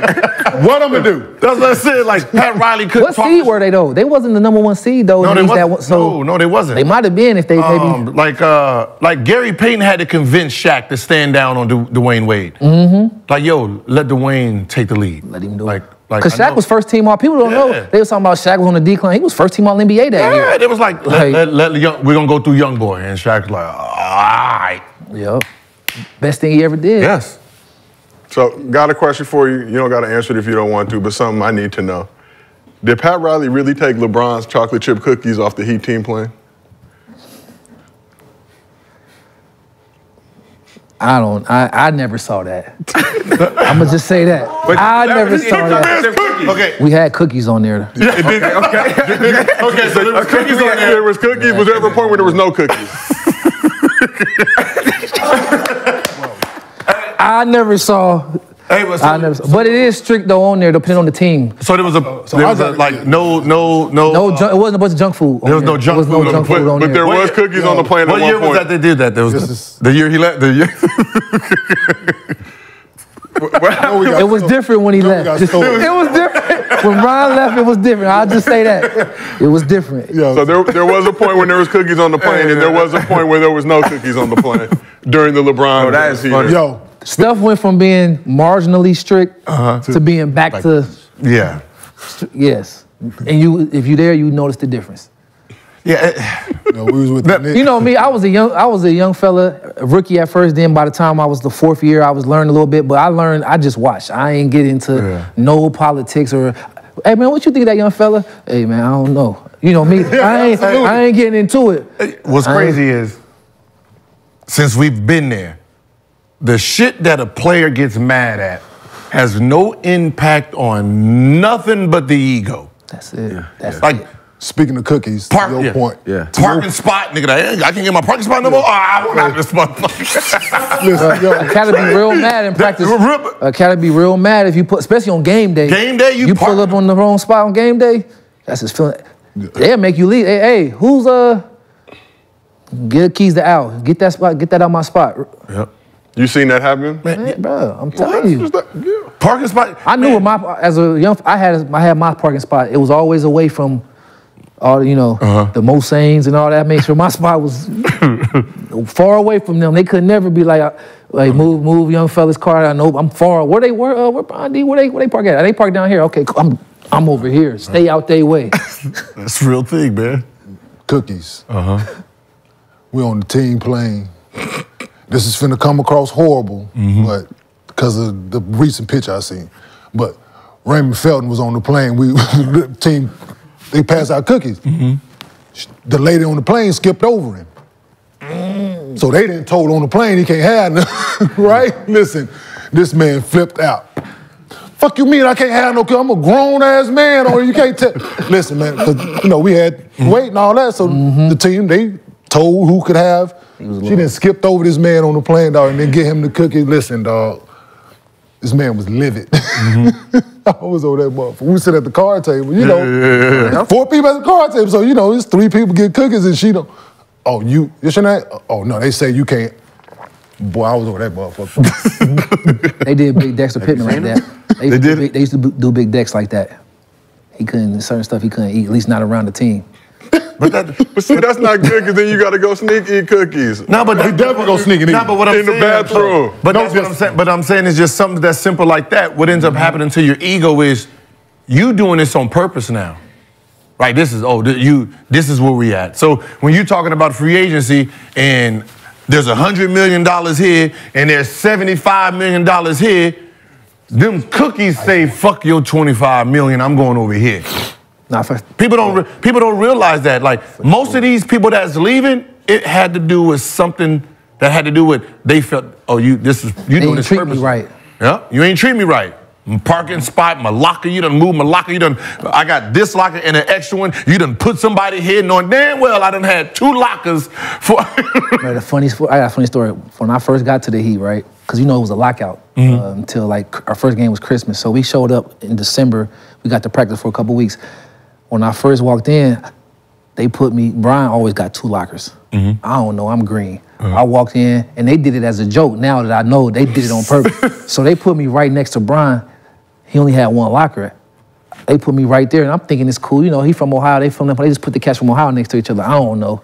So he walks in the locker room, and he walks in, what's up, fellas? And then was like, made a funny look, and was like, what's going on around here?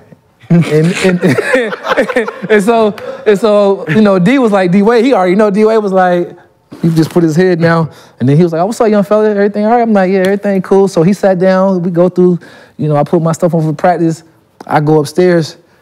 After practice, I come downstairs, all my stuff gone to the locker over there. And I'm like, and he came down all smiley face and all that. He put the word in. As soon as I walked out of his sight, he walked in the training room and had to cuss them out and be like, hey, y'all know, don't do young fella like that. Don't have me looking at him crazy. Because he came in and looked crazy like, what's going on in here? Who gave you the locker? Who told you that was team manager? The team manager.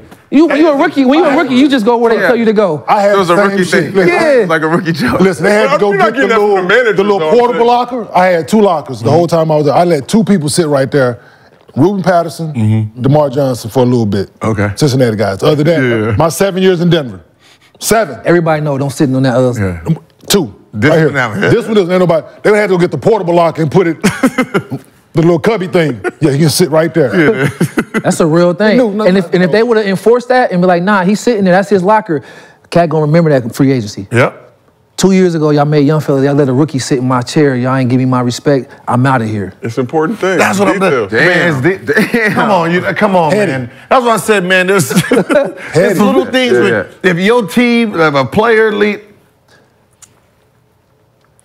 the recent Kawhi Leonard. People don't ask why a player left. They just he left. Kawhi Leonard, right? When he said, I want Paul George, he said, I don't know anybody here. These are not my, these are not my friends. I'm not DeMar Johnson, right? They're looking at me sideways because of DeMar, right? Yeah, we won a championship, but they're not, they won DeMar. DeMar DeRozan. Yeah. You ain't like I said the name wrong. You said DeMar Johnson. Oh, I did some more DeMar. You said DeMar. I was thinking the same thing. I'm like, that was DeMar Johnson. Because he said DeMar Johnson. We all know what you meant, but you have haters out there in the universe. He did DeMar Johnson. He didn't play in Toronto. Yeah, so that's all he wanted. I want someone that I know, right? And it was like, well, yeah, we won without him, so now we good. All right, and left. LeBron James in Cleveland, the original. Nobody talks about why he left. They acted like his team was last. Nah, his team. Nah. They were number one team in the East when he left. What happened was the whole NBA was fucking free agents, right? you got him, Dwayne, Chris Bosh, Yao Ming, Larry Hughes, Melo, Stack. Amari. You had Carlos Boozer. You had Joe Johnson, Dirk Nowitzki. Whole fucking NBA, and he's sitting there like, who we gonna get? Not a soul. Nobody. Wait, hold on. You ain't nobody. Like, I'm talking with Dwayne Wade. They bring him over. Like, nah. I just bought this team. I ain't spending no money right now. They don't want to say he's the biggest free agency, and they're trying to figure out, like, I got people that want to come here, and you talking about we don't have nobody. We're not gonna spend no money. You know what they did? They spent the money on that practice facility that's closer to his house in Bath County. That's how they thought they was rewarding him. Yep. 2 years later, he was like, I don't care nothing about that. Nah, like, because normally the practice facility is in some way or form either one place where everybody go, or it's at the arena where, they built one out in, like, if you don't know Cleveland, Bath County is like halfway in between Akron and Cleveland. So, and that's where Bron lived at, right? They built the practice facility like a few minutes away from that. So players living in Cleveland, Avon Lake on the west side was driving way down there to go to practice. And they thought that was gonna keep him there, I guess. I don't. Damn. You, Jack. No, stuff like that. But that's what I'm saying. Just think about that free agency, man. Like, that many people, that type of talent is free. And they rumbles and who teams up. If he don't get anybody, man, he don't win no championship. For sure. Who? Right? LeBron. If he don't leave? If he don't get nobody. Not if he don't. If he don't team up with some other good players. Named, right? All of them are free agents at the same time. All the young talent too. Okay. So, you got Dirk. He's re-signing and players are going in there. And let's say Joe Johnson and Amari team up in New York. Bosh and Wade is teaming up. He's sitting there like, shit. Yeah. The only place he could have went that gave him a championship just like that would have been Orlando with Dwight Howard, Vince Carter, Rashad Lewis and them. And that would have looked weird. And cats would have been mad because they just beat him a few years ago. Because when they went to the finals and played, because they were saying they were second behind him. The Knicks. He ain't want to. But if he wanted to go Knicks out of. The real story is they wanted to go Chicago or New York. They wanted to go New York or Chicago. Remember, that's when he had the LA Dodger. He was showing you all the signs. Okay. They offered Mike Miller $60 million because they thought they were going to get Joe Johnson. So Knicks was going after him, Joe Johnson. They were trying to put a little package together. Okay. So they got wind Joe Johnson was going to stay in Atlanta. So they heard that LeBron is teaming up Mike Miller and all that. So they threw 60-something million at Mike Miller. Mike Miller turned that down. People don't know that. Mike Miller turned down $60 million to sign $30 million in Miami. Mike was going to go wherever Bron was going to go. He was waiting the whole time. Wherever he go, I don't care how much it costs me less, I'm going there. Yeah, that's 60 in New York versus that 30 in Miami. No, but what I'm saying is, that's what I'm saying. As far apart as people may want to think. But what I'm saying is, when they say if LeBron didn't go to Miami, he wouldn't win. You're wrong because he already had a crew that was following. They were going to come there. They were going to move. Just Cleveland didn't want to pay. People didn't realize Antoine Jameson went there, Shaquille O'Neal went there. They were just getting the wrong people. Yeah, and when they was getting vet minimum like yeah, that. but At when it was time to really pay that money to bring people up, there were so many free agents that anybody could have came. They didn't. I don't think nobody really wanted to come to Cleveland though. Nobody wanted to come. Yeah, Bosh told them fuck off. Nah, because I lived in Cleveland. Wasn't nobody. New York would have been the biggest. Wasn't nobody coming to Cleveland, bro. You played at That was the Cleveland problem. State. Nobody was. Yeah. How does Cleveland State compare to South Beach? I mean, come on. It's I'm just asking. I ain't gonna. We ain't gonna disrespect Cleveland. It's not a disrespect. But it's a different world, though. It's not a disrespect. 1990. Yeah, Cleveland. I'm a little bit more biased because Cincinnati is near and dear to my heart. Yeah. it's different. You're right. It's Even Haslam. People didn't realize the two key pieces to that whole thing was Mike Miller and Haslam. For sure. But that's why if he would have went somewhere else, do he have that though? They would have won and been successful, but do they get over the top without them and without that structure? Without them taking a pay cut? No, but that's what I'm saying. Those are players though. That's what I'm saying. The Heat culture, you didn't convince Haslam to take that pay cut that he got offered, 40-something million, and he came back for 9. That was him. And D Wade said, "Hey man, I'll take less money. We gonna get it right." That's them. They had that conversation with Mickey way before Pat Riley stepped in. They let him know, "Hey, this is what happened. We coming there." They acting like Pat Riley. I got these rings for you. Which rings? Nah, they called you and said, "This is what we doing. Make it work." He convinced them to take less though. I don't know how he convinced all 3 of them to take less than the full. He took $1 million. It's a respect thing though. All 3 of them was worth the max, and all 3 of them took. D Wade took the most off. 107. The table. He took 107. Made up for it. He never said he took but 107. you can have both. Made up for it. They couldn't. They wouldn't have got rings, and they wouldn't. No, but think about who took the pay cut. Like Dwayne Wade took $3 million less. LeBron and Bosh took $1 million less. Mike Miller turned down 30.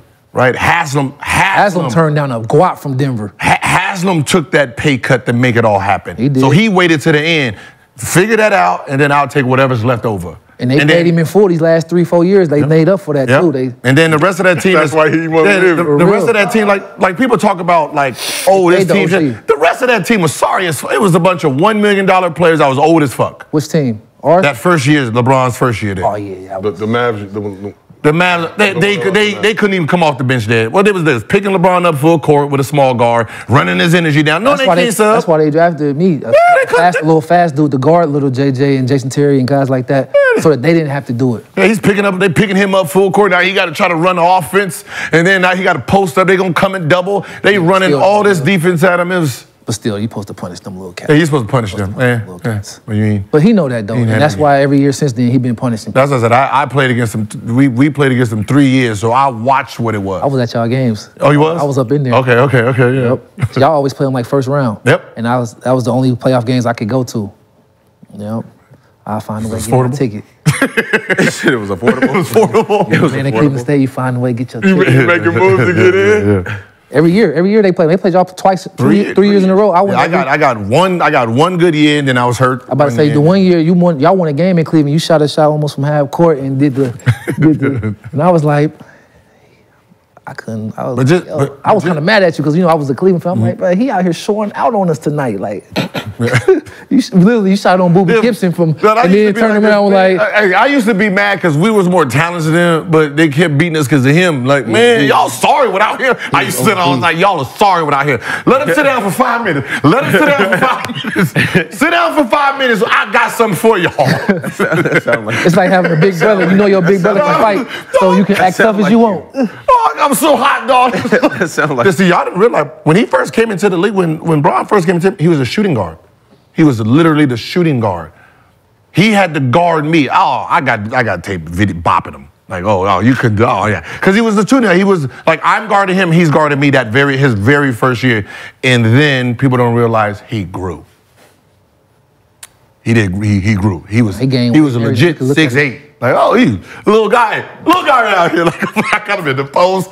And then there was one year like, hold on, hey man, who guarding him now? That ain't mean like Twan. He over here towering Twan like Jared Jeffries, and that's when Jared had to guard him.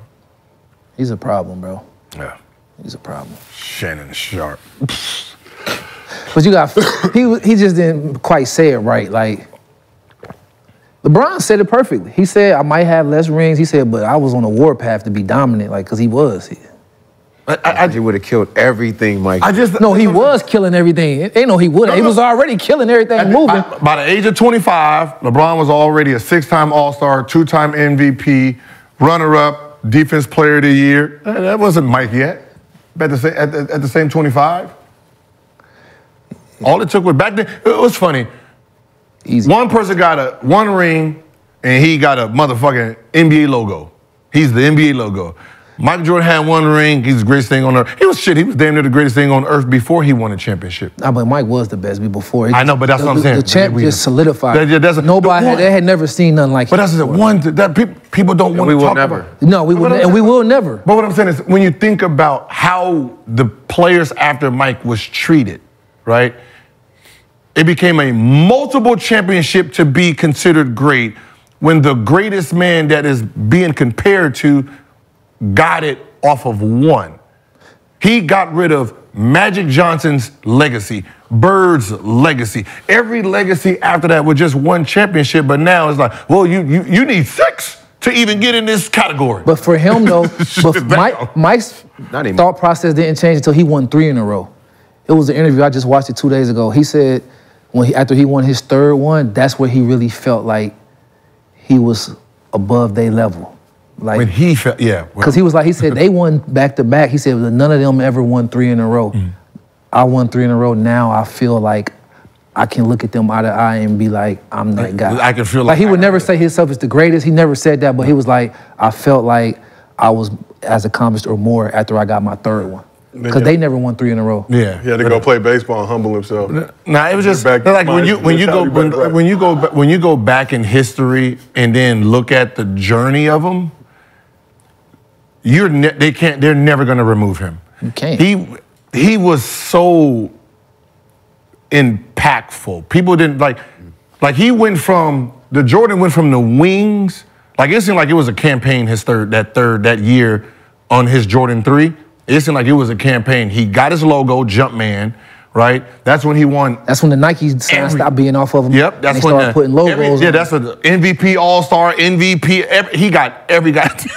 1988 was crazy. He won everything but a chip. MVP, scoring check, dunk check, steals check, had 11 straight triple doubles, led the league, and that year it's like they went into that year like, all right, Nike, this is what we're gonna do. You ready? We ready? He ready? Y'all ready? We ready? We need this one individual to get us over the top, and let's go. All these dudes should be thanking him. All these signature shoe dudes, they better be thanking this cat.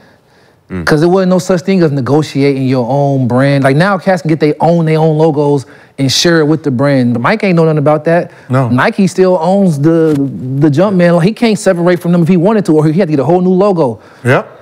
And that's but that's why they paying $50 million every year till the cats drop though. Cause that's what I'm saying. It's crazy when you think about the thing he did. It's what we have now, and that's what they're never gonna remove.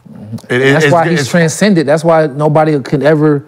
That's why he cemented his place. Why I said they don't need to start throwing in. Oh, he got 6 and this and this. Like, listen, we get it. Yeah, for sure. Fuck. Right, we get it. And stop fucking up everybody else's legacy, comparing it to a guy you're not gonna get off that mountain.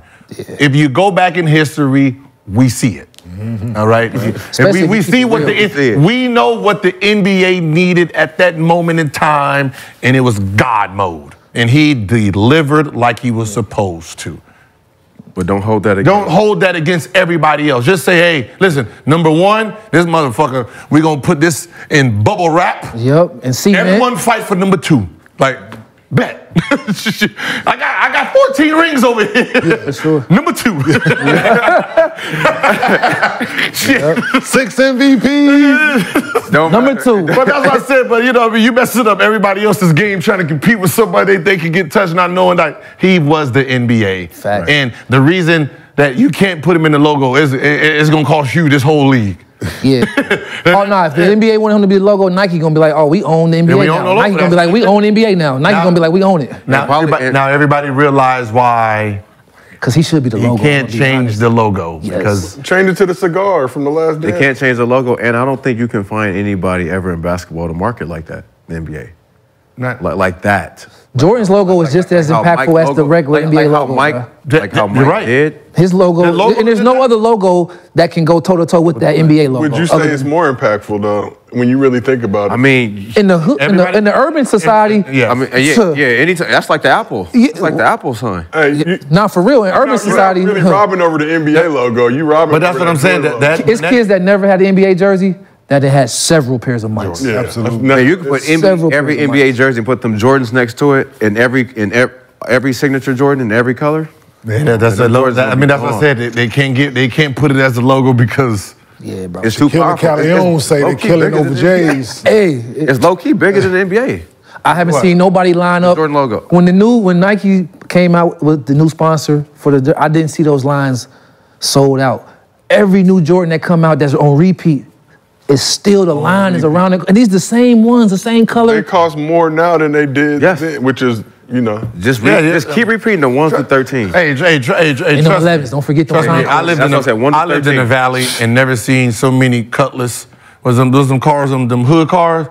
The 90 was the Cutlass. Oh no, I never seen so many of those in white neighborhoods where I was living at. Like, oh shit, we about to get robbed. Hey, I don't need the box. Just put these in some Adidas. Just put my Jordans in the Adidas box. So you got, hey young fella, what you got? Oh, I just got the new K-Swiss. Yeah. I bet. Here we go. You definitely don't wear your Jordans to basketball practice. Yeah, you don't wear your Jordans to basketball practice either. Not if you in the public school, you know. Bus stop. Hey, listen, bus stop. All you see is socks. Shit, y'all was rich. Y'all had Jordans. Hell yeah. Shit. What you? Jordans was everything. Ooh, I had to get straight A's to get straight A's. My pops said, if you make straight A's, I'll get you one pair. I did it one time. Never had no Jordans as a kid. Y'all was rich. Shoot. Yeah, you see kids. Air Force Ones. You had the kid. You trust me. You couldn't put them in your locker. Those got broken open. What? And then back then, you see a dude at the bus stop just like this. Man, you know what happened to him. You already know what happened to him. Give me those. Oh, yeah, man. My papa just told me not to bring these. Hey, seeing dudes walk around shoeless. Hey, I seen dudes get the coat took and all that, starters and all that kind of thing. Jordan started. I seen it happen. I just wasn't part of it because we couldn't afford it. So, Jordan's nobody taking that stuff anyway. But that's what I'm saying. It was. No, they was. Trust me. If I'd have had it, they would try to take it. But that's what I said. It's like one of those things when it comes to just worldwide, it's gonna always be Jordan. And then, you know, everybody else. And then everybody else. LeBron that's just a community of just basketball, players. The shoe world, basketball, the shoe world. And just Michael Jordan first. And just but why nobody can come up with no, like, people got cool designs, but why can't nobody come out with a consistent where it's like, Jordan's like, don't miss, bro. When he was playing 1 through 13, he had the best, back then it was the best designers, and then he had real input. Okay. Now we don't. Everything is a comparison to that.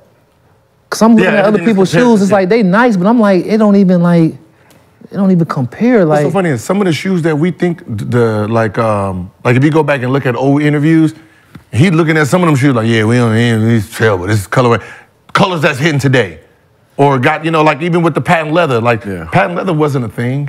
That was foreign. Yeah, that was foreign. That was like, oh, patent leather don't hit. Like Jordan was one of the only shoes that the patent leather actually. Concourse is the best ones that ever came. I think it was just his style of play too. Yeah, not for sure. Like his style of play, like just look at Mike. It's like, oh, what? That's why they was the best shoe. He wasn't supposed to be this tall. It wasn't the best shoe just because they was the best shoe. They was the best shoe because he was like that. He was like that, so it matched his game. Like every year it was like. And then we was rocking them in Cincinnati too. Same color wave as the Bulls. 96, 97, 98 when they was on top. Well, my Jordan game was mean at Cincinnati. They was moving. And they back to it. I love y'all. And they back to it. Y'all used to be the first ones to come out with the. And they weren't. Our high school took their idea too. And Cincinnati wearing Jordan again. Y'all were Nike when I was there? Huh? Y'all were Nike when you was at Jordan. So when you was there? Jordan. Jordan. Okay. Jordan. Well, y'all had the North Carolina. Wait, y'all was the first school. First. But something like that. How did you, and that's inside Nike. Like somebody who went to Cincinnati was like, nah, I'm gonna give y'all the hookup first. First one with it. You would have thought North Carolina would be the first, but the executives make who they want. Same color, but they was. Did Phil Knight go to Cincinnati or something? I was like, they was in there meeting with hugs. Hold on, North Carolina. You sure North Carolina didn't have the Jordans? No, they had it first. Cincinnati had it first. I feel like he was giving them shoes. Y'all, they just didn't have the That's logo. cool. But that's cool. Was the first one with it. Yeah. Don't. Yeah, that's what I'm saying. Because he was giving them shoes though at North Carolina for sure. North Carolina. A&T, yeah. The three schools, Cincinnati, St. John's, and North Carolina. I told you. Trust me. Don't give me. No, I'm just talking about schools. Like you would think that Michael Jordan's first would be them. When it wasn't. But do you feel like North Carolina was like, we bigger than Jordan? Somebody upstairs. I feel like somebody in North Carolina was hating it. Yeah, whatever it was, we sure appreciate it. There was some hate, probably. We came we bigger than Mike. We was out there with hoods on and warm-ups and the stripes on the side of uniform. Like that Jordan logo, you got that Jordan logo. That's and they back to it now. Yeah, I'm not. That was one of the reasons why I went to Oak Hill. Because of that Jordan logo. Yeah. Like, I was able to get all the Jordans. And I had this Nike rep at Nike at the time. His name was Jeff Rogers. Where he would give me every pair of Jordans that wasn't even out yet. Like, we had everything back then. If that Jordan logo wasn't on Oak Hill, I don't think a lot of people would go. What's wild is Jordan wanted to go to Adidas. He wanted to go to Mama Adidas. Jordan, though. Mama Jordan. You seen the documentary on that, Air? When his mother talked to me in that meeting with Nike, he didn't even want to take the meeting. No, because they was nobody's. She was a master negotiator. I mean, you see what he walked into? You can be like, who was there at the time? Bird? Nah, they was Converse. The league was Converse. The league was Converse. Yeah, Converse. Yeah, but somebody wanted to compare him to when he was walking in. I think it was Converse. Yeah, he said you can be third. That's what his mom said. He's like, so he's gonna always be behind Magic and Bird. He was like, what's wrong with being third? She whispered in his ear like, you gotta take this Nike trip. You gotta take the. Yeah, same thing with Adidas had like. And Sonny Vaccaro again, getting it done. That's the best thing ever. Kiss on the cheek, the Godfather. So we talk about LeBron and playing with him, but basketball IQ, you hear all these stories from other guys. You got to actually experience, live it. How real is that basketball IQ that LeBron has? It's real from the fact that, one, he really studies the game. Like, he has natural ability, but even with his natural ability, he still take the time to study the game. So you will see him going over like the numbers on a guy going left versus a guy going right. He remember plays, other teams' plays, like how he know our plays. And so it always give him a step ahead. And that's why, like, when you see him, like, reacting, he's already computed what you're going to do. He knows your defense. He's a drop defense, and this guy, he's going low man help. Or drop defense, they help from this corner. So he already got that program, or they gonna show early in the game. So he passed early in the game. Like, and so guess what? By the second quarter, that guy's tired of showing when he gonna pass it. And as soon as you think he gonna pass it, now he done turn the corner. The low man's gonna help. He gonna either dunk you or he gonna pass to the corner. So he computes the game different, and that's part of film. That's what I learned from him, because I used to want to know, but how did you know he was gonna be open? I asked D-Wade the same thing. I said, how did y'all know? They was like, study the film. Once you play against these coaches, you start knowing coaches. Yep. Because like he would know Doc Rivers like in and out. Like he would call they plays out, and I'm like, bro, look, how you know that? He was like, he said once you study them, and then you get practice at it. He's like, cause they playing 38, 40 minutes. He said, bro, once you play first 1 or 2 quarters, by the third quarter, I know what they're doing. Now I'm playing all downhill. And so it's a real thing.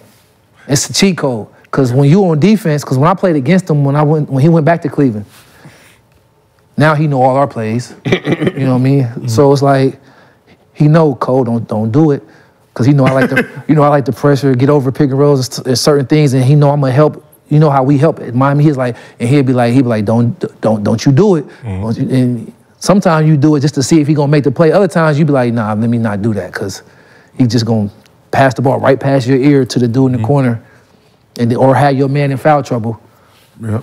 People don't realize this too, like when you go back and look at all his plays, everyone questioned, right? Why'd you make that pass? No one ever questions every single one of those passes, those guys wide open. I'm on None of what I'm saying is for the most part, even the last one, right? They are He's open. going up, boom. That man is fucking wide open, so he's seeing the movement way before it came. It's not like he's making a pass and Danny Green, air ball. He's wide open. He is. He's wide open. Yeah. I know because But he's Danny Green, but the fact that he's making the pass, though, to guys that there's no question the guy's going to shoot it. The guy is actually wide open. They get paid to make those shots too, but also sometimes it's better to shoot. Shoot it, yeah. His feet need to be facing like Cam Thomas shit. Shoot that bitch. All that shit, bro. I'm just thinking about if that was a point guard, if that was Jason Kidd, that was one of us making that pass. They would say great pass. That is a great pass because that is he's wide open. Like damn, and he's a shooter. Yeah, you ain't the king. Yeah. Yeah. Now his IQ is real. It's real. So we talk about the LeBron IQ, but how much of that, just the film study and the learning that side, was a Heat culture thing versus? I just want to know. Nah, man, come on. Some guys watch film on every NBA team. I understand that, but I'm saying, was their approach different or just? I'll say this, because Bron knew stuff before. You gotta remember, Bron was playing against the Heat before, and they would beat them sometimes. No, they would beat the Heat sometimes, you know. So his pedigree of seeing the game was gonna be what it was. What Heat culture did was, you know, Bron's a master at making adjustments quickly. The Heat, what we did, we don't adjust quick. We practicing on this. So the easier way might be like, stop showing, just down it or whatever. Spo would be like, no, we're not downing it. We can always down it. We can always switch. We need to do this the first few months of the season so that this is our foundation, and then we can transition to that. Okay. We don't want our foundation to be make an adjustment every time a team do something. Because that's how Bron works. As soon as he sees something, he done already adjusted to it, no matter what quarter it is. And he gonna make you adjust, and then when you adjust, he adjusting again. So if you ain't got a high IQ team, he can do it. Everybody else can't keep making that many adjustments. So with the Heat was like, this is how we gonna play. Yep. And we'll lose the game sometime, but we gonna win the war. Because by the time we got to the finals, our shows was crisp. And then when we need to make an adjustment, they'd be like, Spo not gonna make an adjustment. In the timeout, Spo gonna be like, down it. We ain't down it all year. We ain't switched all year. And then the one time, switch. And that's the difference with Bron and Heat culture. That's how they that's how we made it work. It was about. I played. That's what I'm saying. We played against them, like. Because Bron would be like, "Why don't we just fucking down it? Why don't we down it?" And I'm like, and Spo would be like, "No," and he'd be so mad. He'd go to biting this, and he'd like, and Spo would be like, "We not downing it." Yep. And me, I gotta listen to coach. I can't listen to Bron. Bron can disobey him. As a young player, I can't look at him and be like, "I'm doing." So I'm playing, keeping it going inside instead of downing it to the sideline. I'm making them go to the middle, and Bron be like, bro, trust me, just down. I'm like, bro, I can't do that, bro. You can do that. I get yanked out the game. Hard show, push him all the way to the, like, that's something. They're gonna hard show a shooting point guard and a guard who can't shoot. Yep, that's what we so did. We're gonna go under, we're gonna keep rotating, they're gonna show it. Like it was, I got the fucking defense. I know you did Travis Bay, all that. The Heat culture was always there, goddammit. Because they believe in just, our motto was the most intense, toughest, hardest playing team. That's how they. That's the Heat culture. That's the Heat culture. Which, that wasn't Pat Riley's upbringing. Where was that at in the Lakers? Right? When did you go from all offense to just defense, or they just didn't listen to you then? And then when you got a team that was sorry enough, hey, this is what we gonna do, goddammit. We gonna do all this. They got no score. We gotta beat them with defense. We gonna beat them with defense. It's hard to tell a bunch of talented guys to play like that. Think about it. That Laker team was a lot of time. It's hard to tell offensively gifted 4 or 5 of them to play dirty, nasty, because they don't have to. They don't have to. That Knick team, though. Patrick Ewing was the only gifted offensive player. Everybody else was like, got to play off the edge a little bit. Because, I mean, you got Grant Hill in the league, you got Penny, and then you got Jordan. They ain't more talented than none of them dudes, you know what I'm saying? Pat was weak. I mean, just if you go through the... No, what I'm saying is, even when... Can't say stuff like that, BJ. Hey. No. Because you're coming... watching. What I'm saying is, you coming in as a rookie, seeing it then... The years before that, he couldn't get out of the first round. So you saw that. Yeah, first round, fuck it, I'm up there. Jeff, come on. Jeff's like, all right, cool. All right, let's do this. We got a shot, we got this. Oh, we looking good. Hey, Jeff, get the fuck out of here. I'm coming down. Win the championship. And then the very next year, first round. And then lose. Then it's like, back upstairs. I'm gonna go back upstairs. Like, come on. But, hey, it is what it is. It is what it is. I mean, it is what it is. It's. Let's talk about Spo a little bit. People credit a lot of Spo's early success with that Heat Big Three, but been back to the finals twice. Yes, sir. Last year, Gil, even talking about that roster, what he was able to do with that to get to the finals. Spo one of the GOATs now. Yeah. So what's Spo like as a head coach, and how does he get the most out of his players? One thing that makes Spo good, Spo is not one of those coaches that's stuck in his ways. He adjusts with the time, and he holds himself accountable. Like, he'll say, like, man, I shouldn't have did it. You know how some coaches would be like, I ain't wrong, it's your fault, do it harder, do it smart. Like, Spo will look at himself and be like, I messed that up, we're gonna do it, you know, I'm gonna adjust. And as the years went by, he learned how to coach with talent, which is not easy. Most people think having a bunch of talented dudes is easy. It ain't, because those egos is crazy. It's hard to tell a dude that got more money than you, we ain't doing that. When Spo had 3 or 4 dudes that was, Ray Allen was 100 million, Rashard 100 million, LeBron, gazillionaire, D-Wade, gazillionaire, Chris Bosh, 200 million, Juwan Howard, 100 million. And Spo had to keep all that in one bag. So he learned that, and then when they all left, he learned how to coach with less talent. So he knows all the teams. So if I got a supremely talented team, I know how to balance the egos. A team that's not that talented, I know what I gotta do. Yeah. The teams that ain't that talented, they in there working like slaves. I mean, we all working, but they working like slaves so that they can compete at the highest level against more talented teams. That's how the Heat be winning. But that's what I'm saying. That is that's the Heat culture, That's the right? culture, for real. I don't have the talent no more. They play harder than all the but because other of teams. my name and because of what these generational players have given me, I get to really bust their ass. They cannot question me. They can't question. Right? And Pat is not going to fire him. No, I know. He told, even the Big Three was there, they was having meetings with Spo all the time and all that. Pat blew his big, when he blow the whistle, everybody be quiet. I ain't never seen no stuff like this ever. He got the big whistle like the big Hey, no, listen. Everybody I thought, be quiet. I'd never seen nothing like this before in my life. Because Spo got the whistle. Spo blew the whistle, we was getting ready for practice. He walked out that office and even Spo jumped and turned around and he said, oh, everybody on the wall, coaches, everybody. We all sat on the wall and sat down and he said, there's no more meetings. He's gonna be the coach, he ain't going nowhere. I'll follow my sword before he go anywhere. I'll leave before he leave. There's no more meetings. There's no more discussion about him going nowhere. And then that was the discussion and he. That's your rookie year? He had that 2 or 3 times. Your rookie year? No, my 4th year when Bron left, it was some, it was a new team. And there was some stuff going on and he had to remind the new guys, hey, he's not going nowhere. Y'all better get in line with him or y'all gonna be gone. And see, it's easy to coach like that, man. Yeah. When you got that upstairs power. But you gotta remember, Spo came literally from the bottom. He was the video guy, the guy that don't never come out the room. You never see his face. And that's why. That's what people didn't realize when Bron and them got there that first year, right? Spo was a coach, and they were talking about, well, is he good enough to coach his team? Like people don't want to remember all that. Is he good? You know what I mean? So it's not like there was really any foundation that helped LeBron. That was his first year as a head coach. That was his first year as a head coach. So you get Bron, the Big Three, and you the first year head coach. That's a lot of. And that's what I'm saying. That's a lot. That's why when they talk about the Heat culture foundation, it wasn't what you guys. This is not Popovich. This ain't like coming to Steve Kerr right now. This is a guy who's learning at the same time, right? We played their winning streak. That first year, they were 8-8. Yep. They were 8-8. Start the season. The start of the season. We came over there like, oh yeah, we gonna get these motherfuckers. Like, cause everybody wanted them, right?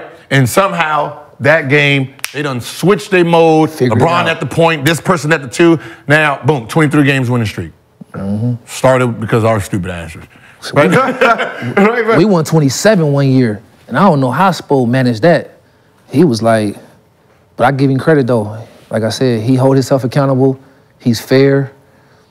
He's honest. You know, he don't look you in the eye and lie to you. Like I remember he told me one time, he was like, listen, I don't want you to do that. I know at Cleveland State you could do that. I don't want you to do that. This is what I want you to do. If you do this, I can't guarantee you nothing, but you're gonna probably play. If you do that, for sure you're not gonna play.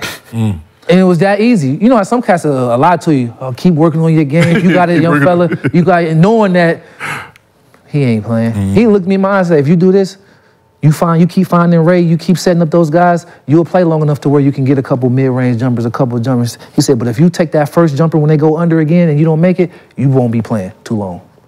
So that's how I took that earlier when they be disrespecting going under. I ain't even thinking about what he said. I'm thinking about what Spo said. If I shoot this shot and I don't make it, I'm for sure going to sit down. So it made me suppress the ego. Oh, I actually played 25 a night. After the lockout, I went down there to visit. It was your rookie year? Yep, my rookie year. They was on the road. I went down there, sat down, and everything was great. They laid it out. So what's your expectations? Much. In order for me to be effective, I feel like I just need like 25 a night. Like, I can't promise you that. Yep. He kept it 100. Looked you straight in your eye. Damn. Yeah. And you Kmart. Can't promise you that. If I was winning a championship, I'm like. It was only 3 people that was guaranteed anything on that team. Those 3. It was only 3 people that was guaranteed 30 plus minutes, 35. Oh, you was coming in on the championship year. So you was free, yeah. Right after the lockout. Right after the lockout, yeah.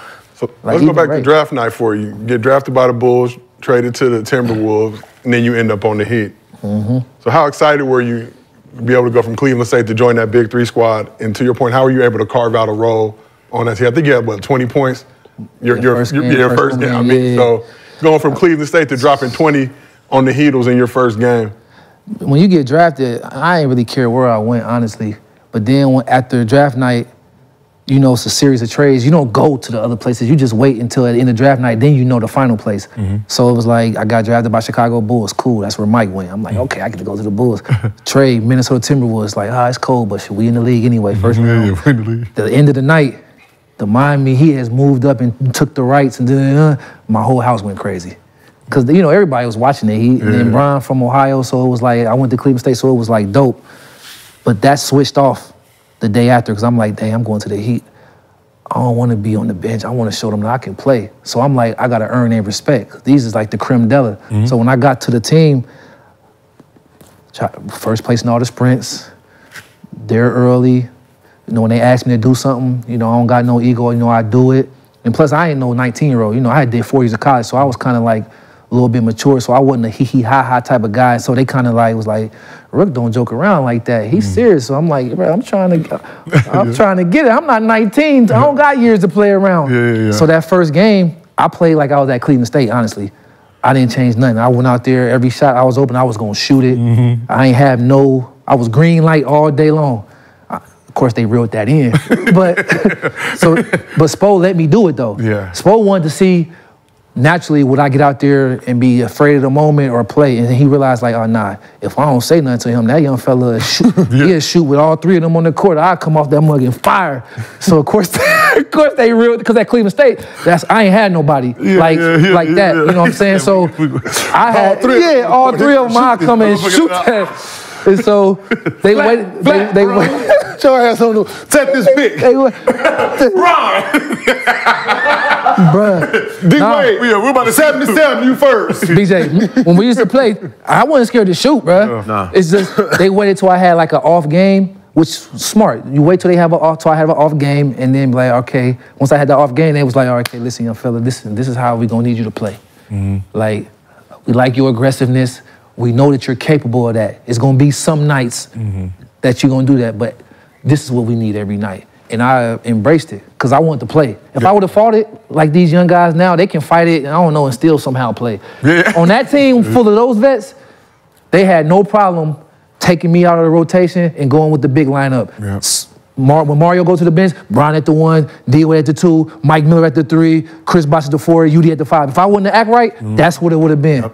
But I was able to kind of give D-Wade and LeBron a blow off the ball, because when one of them was sub out, that's when I can handle the ball. And I knew how to, when Bron cool being off the ball, if he know you're going to outlay him the ball. Only time he don't like getting off the ball is if he out there standing around and you ain't passing it to him on time on target. And I knew that. So I'm like, when I get it, 2 dribbles, I'm advancing the ball. And same thing with D-Wade. D-Wade he don't like to run. He like to catch the ball and run with it. So when I get it, he ain't even all the way down the court, though, but I'm giving it to him so he can feel the ball in rhythm. Bron, he'll run the whole court and then catch it. And so I figured that out. And so that's how I was able to play as a rookie. I was like, I know what they need. I know kind of where they like the ball. And if I give them what they want, I play long enough, I can make some shots. Speaking about knowing where they like the ball, we got to talk about one of the most legendary plays from that era. You already know what we're doing. Talking about Jason Terry. Ooh. You already know what we're doing. An accident that turned into a... You threw that lob when Bron dunked on Jason Terry and TD Garden. I got to know first and foremost, why you do that to that man? Jason Terry's a good dude. Hey, listen here. Listen. First of all, do you know the backstory of how much trash was being talked in that series? It was a lot of trash being talked. And you know, Jet talked trash a lot to Bron because he beat. You know, JT beat them. Yeah. So he, in his mind, he feel like he owned them. He could say what he wanted to say. I got one. He got his championship tattoo. So I turned the ball over. So I'm trying to make up for the turnover. And so I pressured him. D-Wade did the back tip. We got it back. And so I had a chance to lay it up.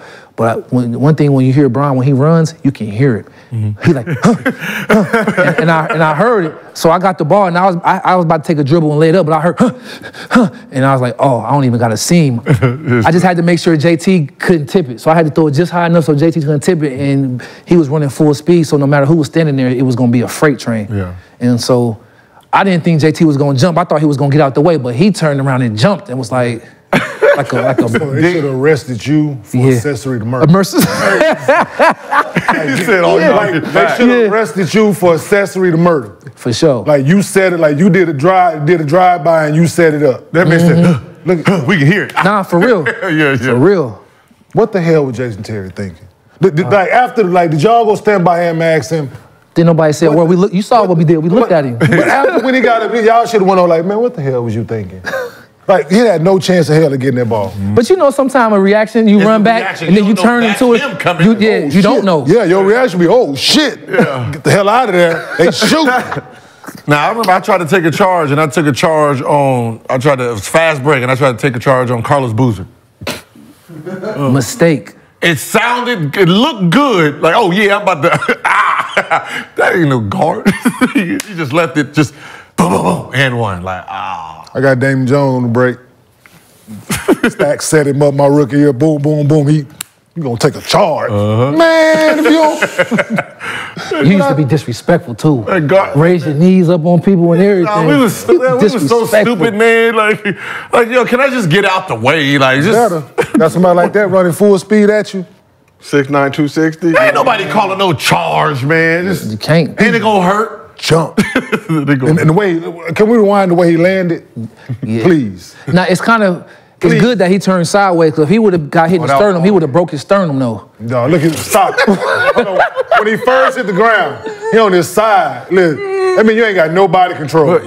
Bro, you don't see you don't even see him on the other. At this moment, he realized he fucked up. He probably thought it was. Look at it, dog. Yo, he ain't got no control over none of his extremities at this point. That's a cold photo, right? Hey, I need that's underdog. Put that on the t-shirt. That's the photo you need right there. That's the photo. Hey, Gil. He looked like he in the bed. Get that. Gil, let me get that for real. His wife. Oh no, serious. Get that for a t-shirt for sure. Get that for the t-shirt. With the black t-shirt for sure. We need, Rashad, go ahead and make that one. Yo. He not gonna make it. He See, the thing is, you and Rio, y'all didn't do it no justice. Listen, see, we both would have got texts. Yeah. Had I been on the floor and somebody got dunked like that, I would have got a text for damn sure, because I would have stood over you. Yeah. No question about. Even in a playoff game? One of my teammates would have dunked on something. That hard? That hard. In a playoff series, and it's so much trash being talked. And it's 2 inches. Man, I would have stood over you. Yes, and they was up too. Man, I would have hit him when Michael Jordan got on these motherfucker. I would have been, listen, man, yo. Them old Scottie Pippen New York moves. Yes, some of them, dog. Listen, I'm telling you, man. Where's that bear down for Jason Terry? It got real quiet in here. Yeah, ain't no bear down for that dead body. Hey, JT, I still love you though. Y'all want to see a dead body? Yeah. Yeah, that was. We didn't know that was going to be that iconic. Him, Brandon Knight. There's a few dead bodies that's in the NBA arenas right now. Oh yeah. Corpse. That messed this messed this career up. Dog, outline. They need to put a permanent chalk outline. BK, that's my brother. Yeah, that was a rough. He a good dude too. Stretch. Yeah. He was nice too. He just had that knee injury. He got a max deal. Listen, man. In Phoenix, he had the max. He was a max player. Yeah, he was. He averaged 20 a game. Yeah, I was in locker room the day he got traded. Oh, yeah, he was. He was in Milwaukee. The day he got traded in Milwaukee, we had practice and everything. That was tough. That was crazy. Looking back now, though, he had to unleash Giannis, though. He had to. But that shit was that man. He just won MVP of the Puerto Rico League. Was in that we was playing in. B-Night won Puerto. He won the. Yep. Yeah, that's my training partner when I train in Miami. That's what we train together sometime, yo. Okay. Is Is he there or is it a goat? Because he's damn sure dead. He a corpse right now. Yeah, but that don't count, man. Yeah, dude, he goes in There's the way. always the big man playing dunk on the little man trying to get credit. That's a fact. DJ could have dunked him and the ball. Could have dunked him and the ball. Yeah, that was tough. That was yeah, tough. I mean, that was tough. Ugh. When we try. You know what I mean? Jump up there, you know, think you ain't gonna just like. I tried to block Shaq once. Hey, okay. I saw a couple clips lately. What was you doing? I saw two lately about Russ. Russ trying to take charges and he getting that Bron coming down there.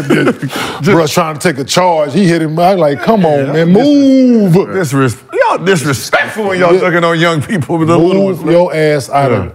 Listen, I'm a shot blocker, and if I see him coming, I'm moving the fuck out the way. I'm telling you. Too much power coming. How do you know as a shot blocker when you gonna move out the way versus when you gonna jump? Like, It depends on momentum. Yep. Like if I got my step and I know I can, but if your momentum, certain guys coming a certain way, I'm not gonna jump. Like it's just what it is. I'm gonna act like I'm gonna gather like I am, and you might change your mind. I might give you that because you know. And if it's a short dude, he definitely gonna change if you do that. Oh yeah. Yeah, it's how much power you. I mean, you know, just like anything, you gotta. Yeah, we both coming simon. We both running at the same time. Yeah, I'm gonna go. But if I'm standing stationary and I see you running that, nah, I'm gonna move. Like a cat like Ja, you going for it? Ja Morant. He'll go for Ja. I'm gonna cause my body. We have Westbrook. Cause I weigh more than him. Cause I weigh more than him. Once I hit him, it's going back. Cause I'm gonna jump out. Like that's the thing about a lot of people. They jumping straight up. No. You gonna get your ass put in that basket. Yeah. I'm gonna jump out into your body. That's a fact. So I'm gonna hit him, he gonna hit the floor. Like Russell would be harder because he's bullet. He's and he's strong as shit. And he's strong up top. Did you ever have to make a business decision? Russ was jumping. Did you ever have to make a business decision in the league where you had to get up? Man, I think I was in the picture when Kobe dunked on Ty McCullough. I was about to cut. I was like, whoa. What the hell? He had that motherfucker back here. I'm like, God. T-Mac, Vint, like, yeah. I don't know why nobody used to try to jump with Vince. Once he made a few examples, it should have been well documented. The only person who kept trying him. Swift. The only person who kept trying him and kept getting embarrassed was motherfucker Zoe. Yeah. Next thing. The one on the one in the front of the Nets bench, the behind the back, and the one. Man, I was like, you better stop. Oh, he jumping everybody. He gonna jump with everybody. So they don't know better. The one thing he was gonna try to block it no matter what. Shomar Swift though. Shomar was crazy. That one when I think it was with New Jersey, and he dunked on somebody from the Bulls. He dunked on Alex. Was it Thomas or something? Yeah, Tyrus Thomas. He yanked it back. Yo, that's one of the sickest I ever seen. See, but those type of dudes, it ain't about just jumping high, because when Vince go, if you up with him, he just gonna he can move it, change the angle a little bit. Most people, if you up with him, it's a block or body contact. But Vince, if you up with him, he gonna contort and then it might have been rookie year or second year Vince. They playing Atlanta, Dikembe jumped, and they looked like Dikembe was gonna block it. And it looked like Vince was like, this motherfucker didn't jump with me. Motherfucker went by this more. I was like, yo. Anybody got that lean? Anybody that can do this? You're in trouble. You better look out. If they can jump and they can put that bitch here, so you better watch out. Because, hey, it's all. That lean because they going to hit you. Yeah. Boom, and that ball up here. Like Steve Francis, I used to. Oh shit! Hey, watch out! Imagine, he couldn't even grip the ball. He couldn't palm the ball. Yeah, that's what he couldn't palm the ball. That's the thing. Vince and Mike and them cats used to. Yeah, you got like Amari and them up big ass hand. Like oh, another dead body. Tolliver kid. Yeah. Go him. Amari dunked on him. Dead body. Yeah. Norris got a few more for you. So you played in France a couple years ago. You got the chance to play against Wemby, much younger version of Wemby, obviously. So what'd you see from him out there, and what impressed you the most about his game now? His coordination for a guy that tall was, that's not normal. Like, he didn't run. Most tall people and young, like that tall I'm talking about, they run kind of funny. They foot placement is kind of weird. They balance is off. He was always coordinated. So that was the first thing that impressed me. Now, I ain't gonna lie. I thought he would be good. I didn't know it was gonna look like this, though. Some people thought he was going to be all world right away. I was one of the ones that was like, let me see. He's showing me. Because I thought defensively he was going to be great. But offensively, I wasn't sure. But he's showing me that he's sharp offensively. Like his jab step, he hit a cat with a jab step and 1-dribble-3 against Phoenix. I was like, man. So was he that polished when he was over there when you seen him? No. So that's been You gotta think, he made a smart decision that at first it was questionable. So he played on a team, it's 3 teams in Paris. He played for Paris Nanterre 1 year when I saw him, he was young. Then when I left and he played for Asvel, the team that I used to play for, the Tony Parker's team. He played for that team, but he didn't play that much in EuroLeague. Like he barely could get in the game. So I'm like, wait, is he that good? Like, cause Luka dominated EuroLeague, which is like the NBA of Europe, and his local league, which is the Spanish league. So he didn't dominate EuroLeague, Victor didn't. So I'm like, dang, is he that good? So he left that EuroLeague team to go back to one of the Paris teams. And I'm like, why would he do that? But it was because he already knew he was gonna be #1. He wanted to work on his stuff. So that team wasn't EuroLeague, so they wasn't as good. But because of him, they beat Asvel a couple times because he was able to work on his stuff to get ready for the league. Because he knew in the league, he was gonna have to be able to perform. It's more of an open game than in Europe. So he left the better organization, Asvel, to play for that Paris team to work on his, shoot as many shots as he wants. Because everybody, I was like, yo, why he leaving the EuroLeague team? Like, Luka dominated the EuroLeague. He was smart enough to know, like, I'm not playing for EuroLeague. I'm about to go to the NBA next year. I need to work on my stuff. And so, yeah. And so when you miss, he can miss 10 in a row, it don't matter. He's getting a rep in game. And so he learning confidence. Because out there, he had games where he 30, 40, like he was killing. But he also had games where he had missed 5 or 6 in a row, but wasn't gonna come out. So he ain't gonna be shook by nothing that happens in the NBA. He had a game where he had 5 points, all right, cool. Next game, he got 30. Like. So last question we got for you. Obviously, you and Brandon came in around the same time. You know, you guys are fans of unique hairstyles. So who had the better high top in the league? Norris Cole or Brandon Jennings? Let's see. Me. His was different though. The styles was different. Man, he looked like he got that shit cut in Milwaukee. Yeah, you're right. You're right. That was no LA barber, bro. Nah, but his Class Act. Yeah, I'm about to say his was in the movie Class Act. his swag was different with his box. Like my thing was I wanted mine to always be sharp. I told my barbers, don't round it out. Like make sure my stuff is 90 Listen, I degrees. had it at the McDonald's game too, so you know I was already used to, you know, I already had it early. You know, and I had that and I had the Gumby. But I'm saying that's a and you can't see the part. I had the part in there too. That's a Bucks barber though, right? That ain't like the LA barber or the Milwaukee DC got good barbers, guys. Nah, I was in New Jersey. I got that from New York. I got that haircut the night before in New York. I swear to God. Okay. You shitting on Milwaukee barbers? I'm just saying. You know what I mean? Milwaukee got a hood. Yeah, but what you, Gil, relax, Milwaukee. There's been some times where you go to a barber and they push your shit back. You be like, oh man, let me just wear a little headband. Yep. Shit, Milwaukee. It was me, you, and Shump had one. Huh? Yeah. Milwaukee next to Chicago. And it was all different though. Shump style was totally different. His was like, remember Luke Skywalker from the Knicks, the dunk champ? Yeah. Kenny Skywalker, I mean? Yeah, his was more like that. Yeah, everybody had it, but I had it first at the McDonald's. Hold on, no, you ain't have I get y'all the McDonald's, and then I hit y'all with the Bobby Brown at the Jordan game. I had that was elite. My dad had it. That's why I got it. I got it in college, my senior year. Kenny Skywalker had it. I had braids. I remember had braids one game, and then I didn't have them the next game. Why? You had braids for real, Gil? Yeah, I had braids. Yeah, you did. You did. And no hang time? Because I was trying to do the Kobe all the time. I was trying to do the Kobe. You know what I mean? Like get it, and then it's like crinkly. Right, so I just get it braided and then have it like crinkly and do all that. And then the lineup was so bad, I just had to cut the whole, so I had crinkly one day and then bald head next game. They're like, what happened? Shut up. Nothing like a bad hairline, boy. I used to I used to fly my barber in from Dallas to Denver, but when I couldn't, a couple of dudes pushed me back in Denver. I would go to the barbershop after shoot around, cut my hair, right? They'll watch the game and I'm come out there, I'm bald. Like, damn, what, man? No. We're not doing that. We're not doing that. We're not doing that. Light-skinned guy. Because that shit grows. There's one thing you can see on us, that new growth. Yeah, that new growth. Well, your hair still, can you grow the flat top? Yeah, I still can. I actually had it in the G League for a little bit. Oh, you did? just to see if I could do it. I wasn't sure if my hair would grow like that again. To take about 4, 5 months. You still in your 30s, early, yeah. Well, Norris, we appreciate you putting up. We do one last segment if you don't mind hanging out with us. It's called Mostly Fans. Okay. Ladies and gentlemen.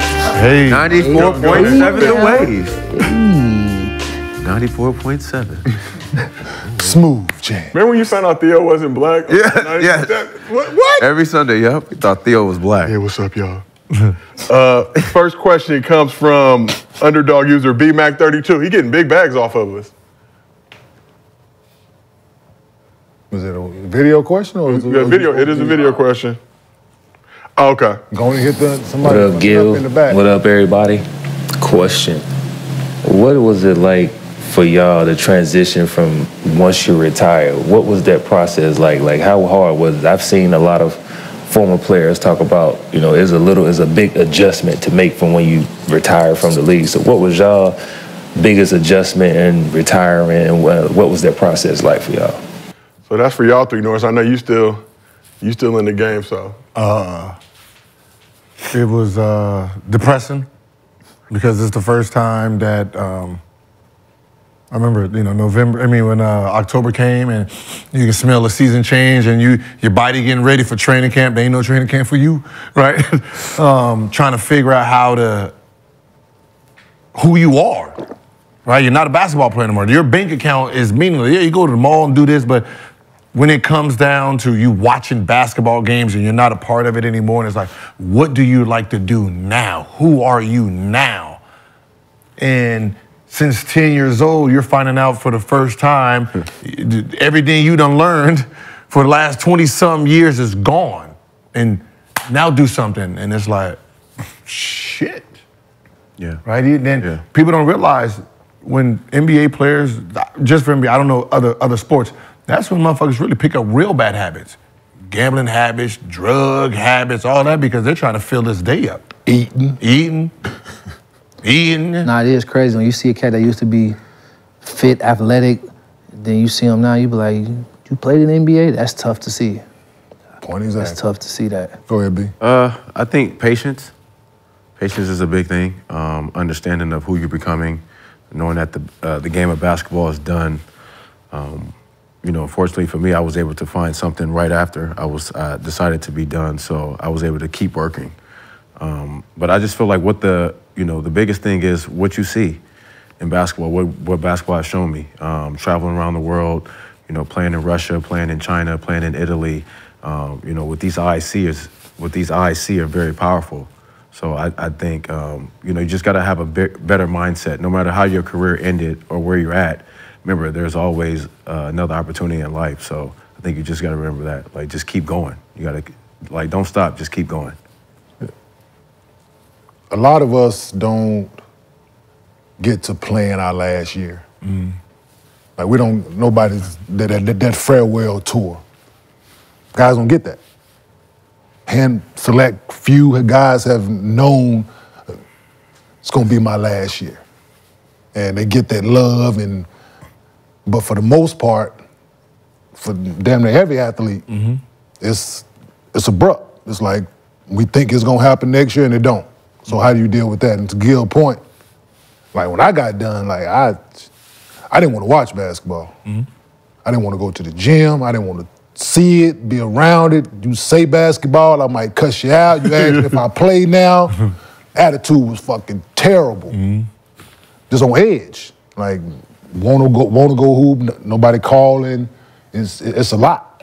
And now what do?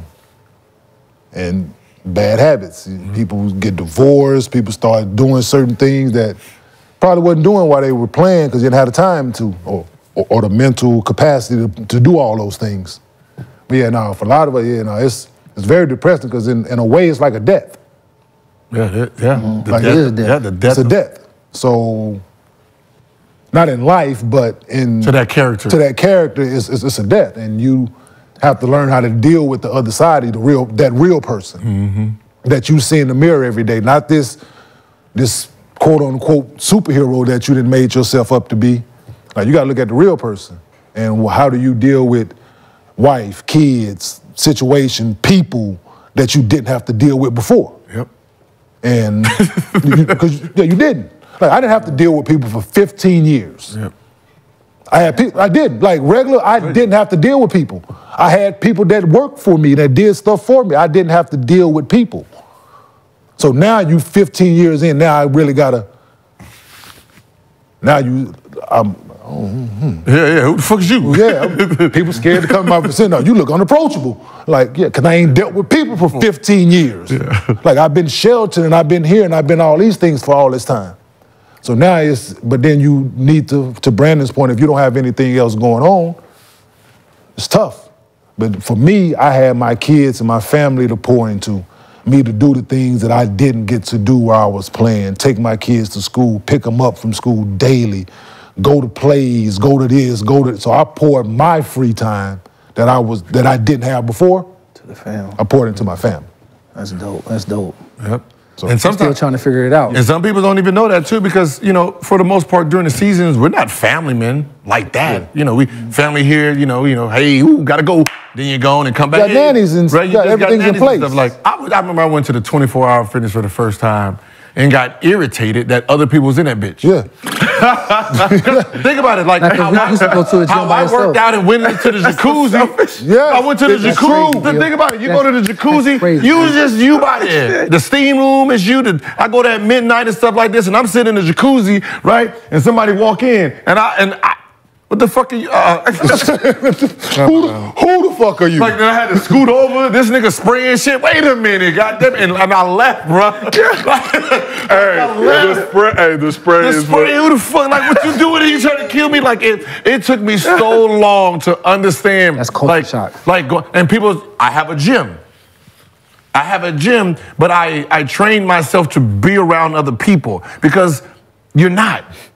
You're not like Morton's is closed. I ain't got to eat with the regular folks. Yeah. Hey, man, I'm giving you tickets to the game. When this shit closed, you're going to open back up for me and the team. People don't know that's the luxury a player has. That's real life. Restaurant that's y'all real life. That ain't everybody's real life. Yeah, the restaurant is closed at 10 and it's 2 o'clock and they still in there fucking making steaks. Go try that shit when you get done playing. Excuse me, sir. Our staff is trying to leave. We're gonna have to ask you to pay your bill now. Yeah. Get on the plane. We sitting there. Yeah, we taking off right now. They be yeah. God damn it. Now they're like, hey, put your phones away for.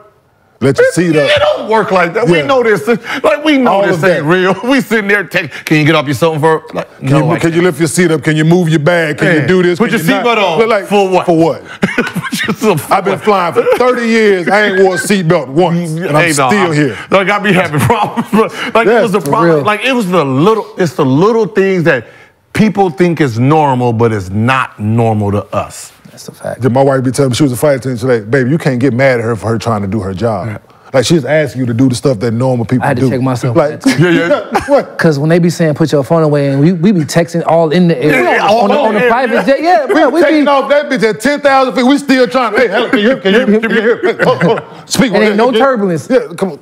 Come on, man. Ain't no turbulence. Man, you got to walk the plane taking off. They coming from the bathroom, coming out the fall and shit. Like, come on, man. Hold your shit. It's like you got drinks and shit on the table. Like, there was one year where I was trying to see if I can slide down all the way to the end. I'm sure. Sit in the Gil, you is crazy. Let me get a blank. See if I can sit there. Gil, you is crazy. I'm sure. Man, we got speakers playing. It's all kind of crazy. Hey, listen, Gil, you a movie, bro. I have to adjust to that. I hate to be his rookie. What? I would have hated it too. Like, I had, that's what I'm saying. It was so much fun, but now you're a normal person. I think I'm a normal person now. Like, even cops. You never worried about them. Anybody. Like, people were like, yeah, how'd you deal with the cops? What? Hey, Mr. Arenas. Hey, Earl. Right. Right. I remember I got pulled over once. I'm going home. Come to the house. I don't know about you. Go to the house.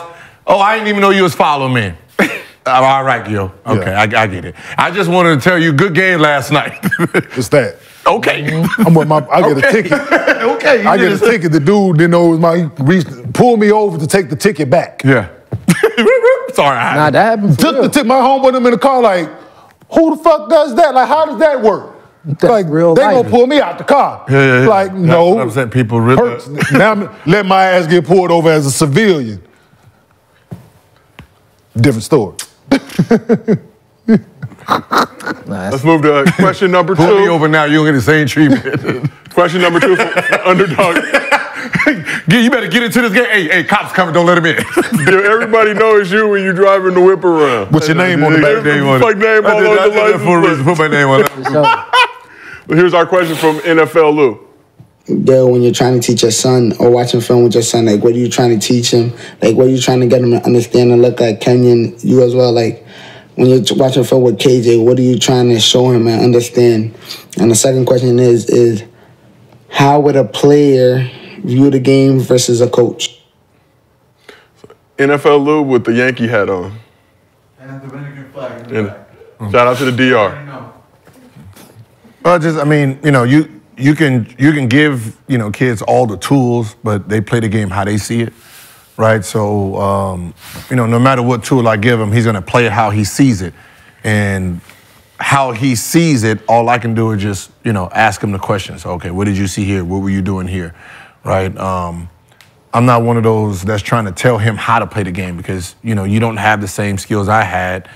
I don't have the skills you had, right? Like the luxury he has is. I can adapt faster, right? I can see a move and say, all right, this move would be good for you. Let me add this to your workout. Okay, you don't like that one. I get to do that for him. And then from there, it's watching him play and then say, all right, look, when you're playing against this guard, stop doing all this. He's going to get under you. He's going to let you go long arm, and then he's going to stop you and steal that, right? Against you, he has to do this. Against you, he's gonna play this way. So all I do is just correct, and then from there, just him going over it and over and over, playing against these different types, he just adjusts anyway. Yeah, it was the same thing.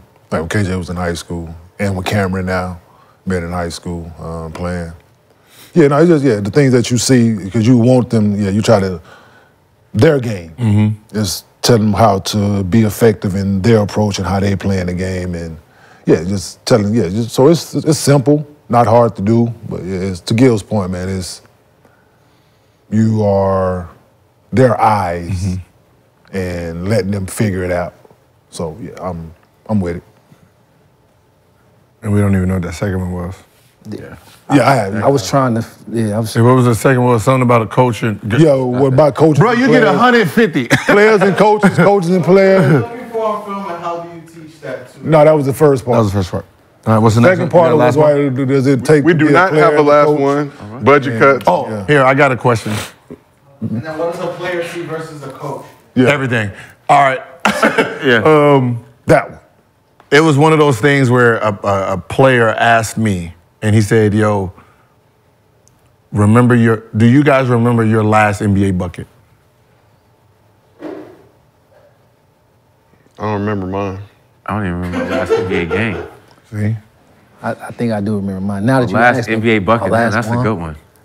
He said that's one question you ask an NBA player, because for the most part, what you're saying, no NBA player knows his last bucket to even put it in his process. Oh, that's I know mine. He said you always remember your first bucket. For sure. He said when you ask them, do you remember your last, it's going to take them a while because now they got to try to figure out when was their last game, where was it at, what was the shot. Because it wasn't playing. Like, so that was the thing that my year in Memphis, after every game, I'm sitting there like, this is my last bucket, this is my last bucket, let me write this down, my last bucket. All right, nope, this is not my last bucket, this is going to be my last bucket. And that was the thing that I was trying to always hold on to, remembering my last bucket. That's a good question. Good question. Yeah. I have no idea. I know where it was. I was in Houston. My last bucket was with Milwaukee, so I don't know where. You don't know what it is. With Milwaukee. Now you get to go try to figure it out. Houston when I played in OKC. We share that in common. Yep. Milwaukee. Mine was Milwaukee. That was the year Russ averaged a triple-double. Oh, with the Thunder. Yep, that playoff year against the Rockets. James Harden and them. Man, now you got to go back and Look at it. figure out what it was. Yeah. Might have been a 3. Yeah, see, it wasn't that many buckets in that game. I ain't scored that much. So before we go, we got the chat poll results for the better high top. 60%. Norris Cole, you got it. BJ, you go. But BJ, you know, cascading, seeing you do good in the community, inspiring the youth. So they had to do something to bring balance to the force with the hate. So keep doing what you do, spread the positive. You know how the chat moves. They don't want to appreciate y'all. BJ's was fly though. But Norris, we appreciate you pulling up, man. You're in the area, so you got to come to the arena more often. So it's been another episode of Gils Arena presented by Underdog Fantasy. Whoop, whoop. We will see you on Thursday.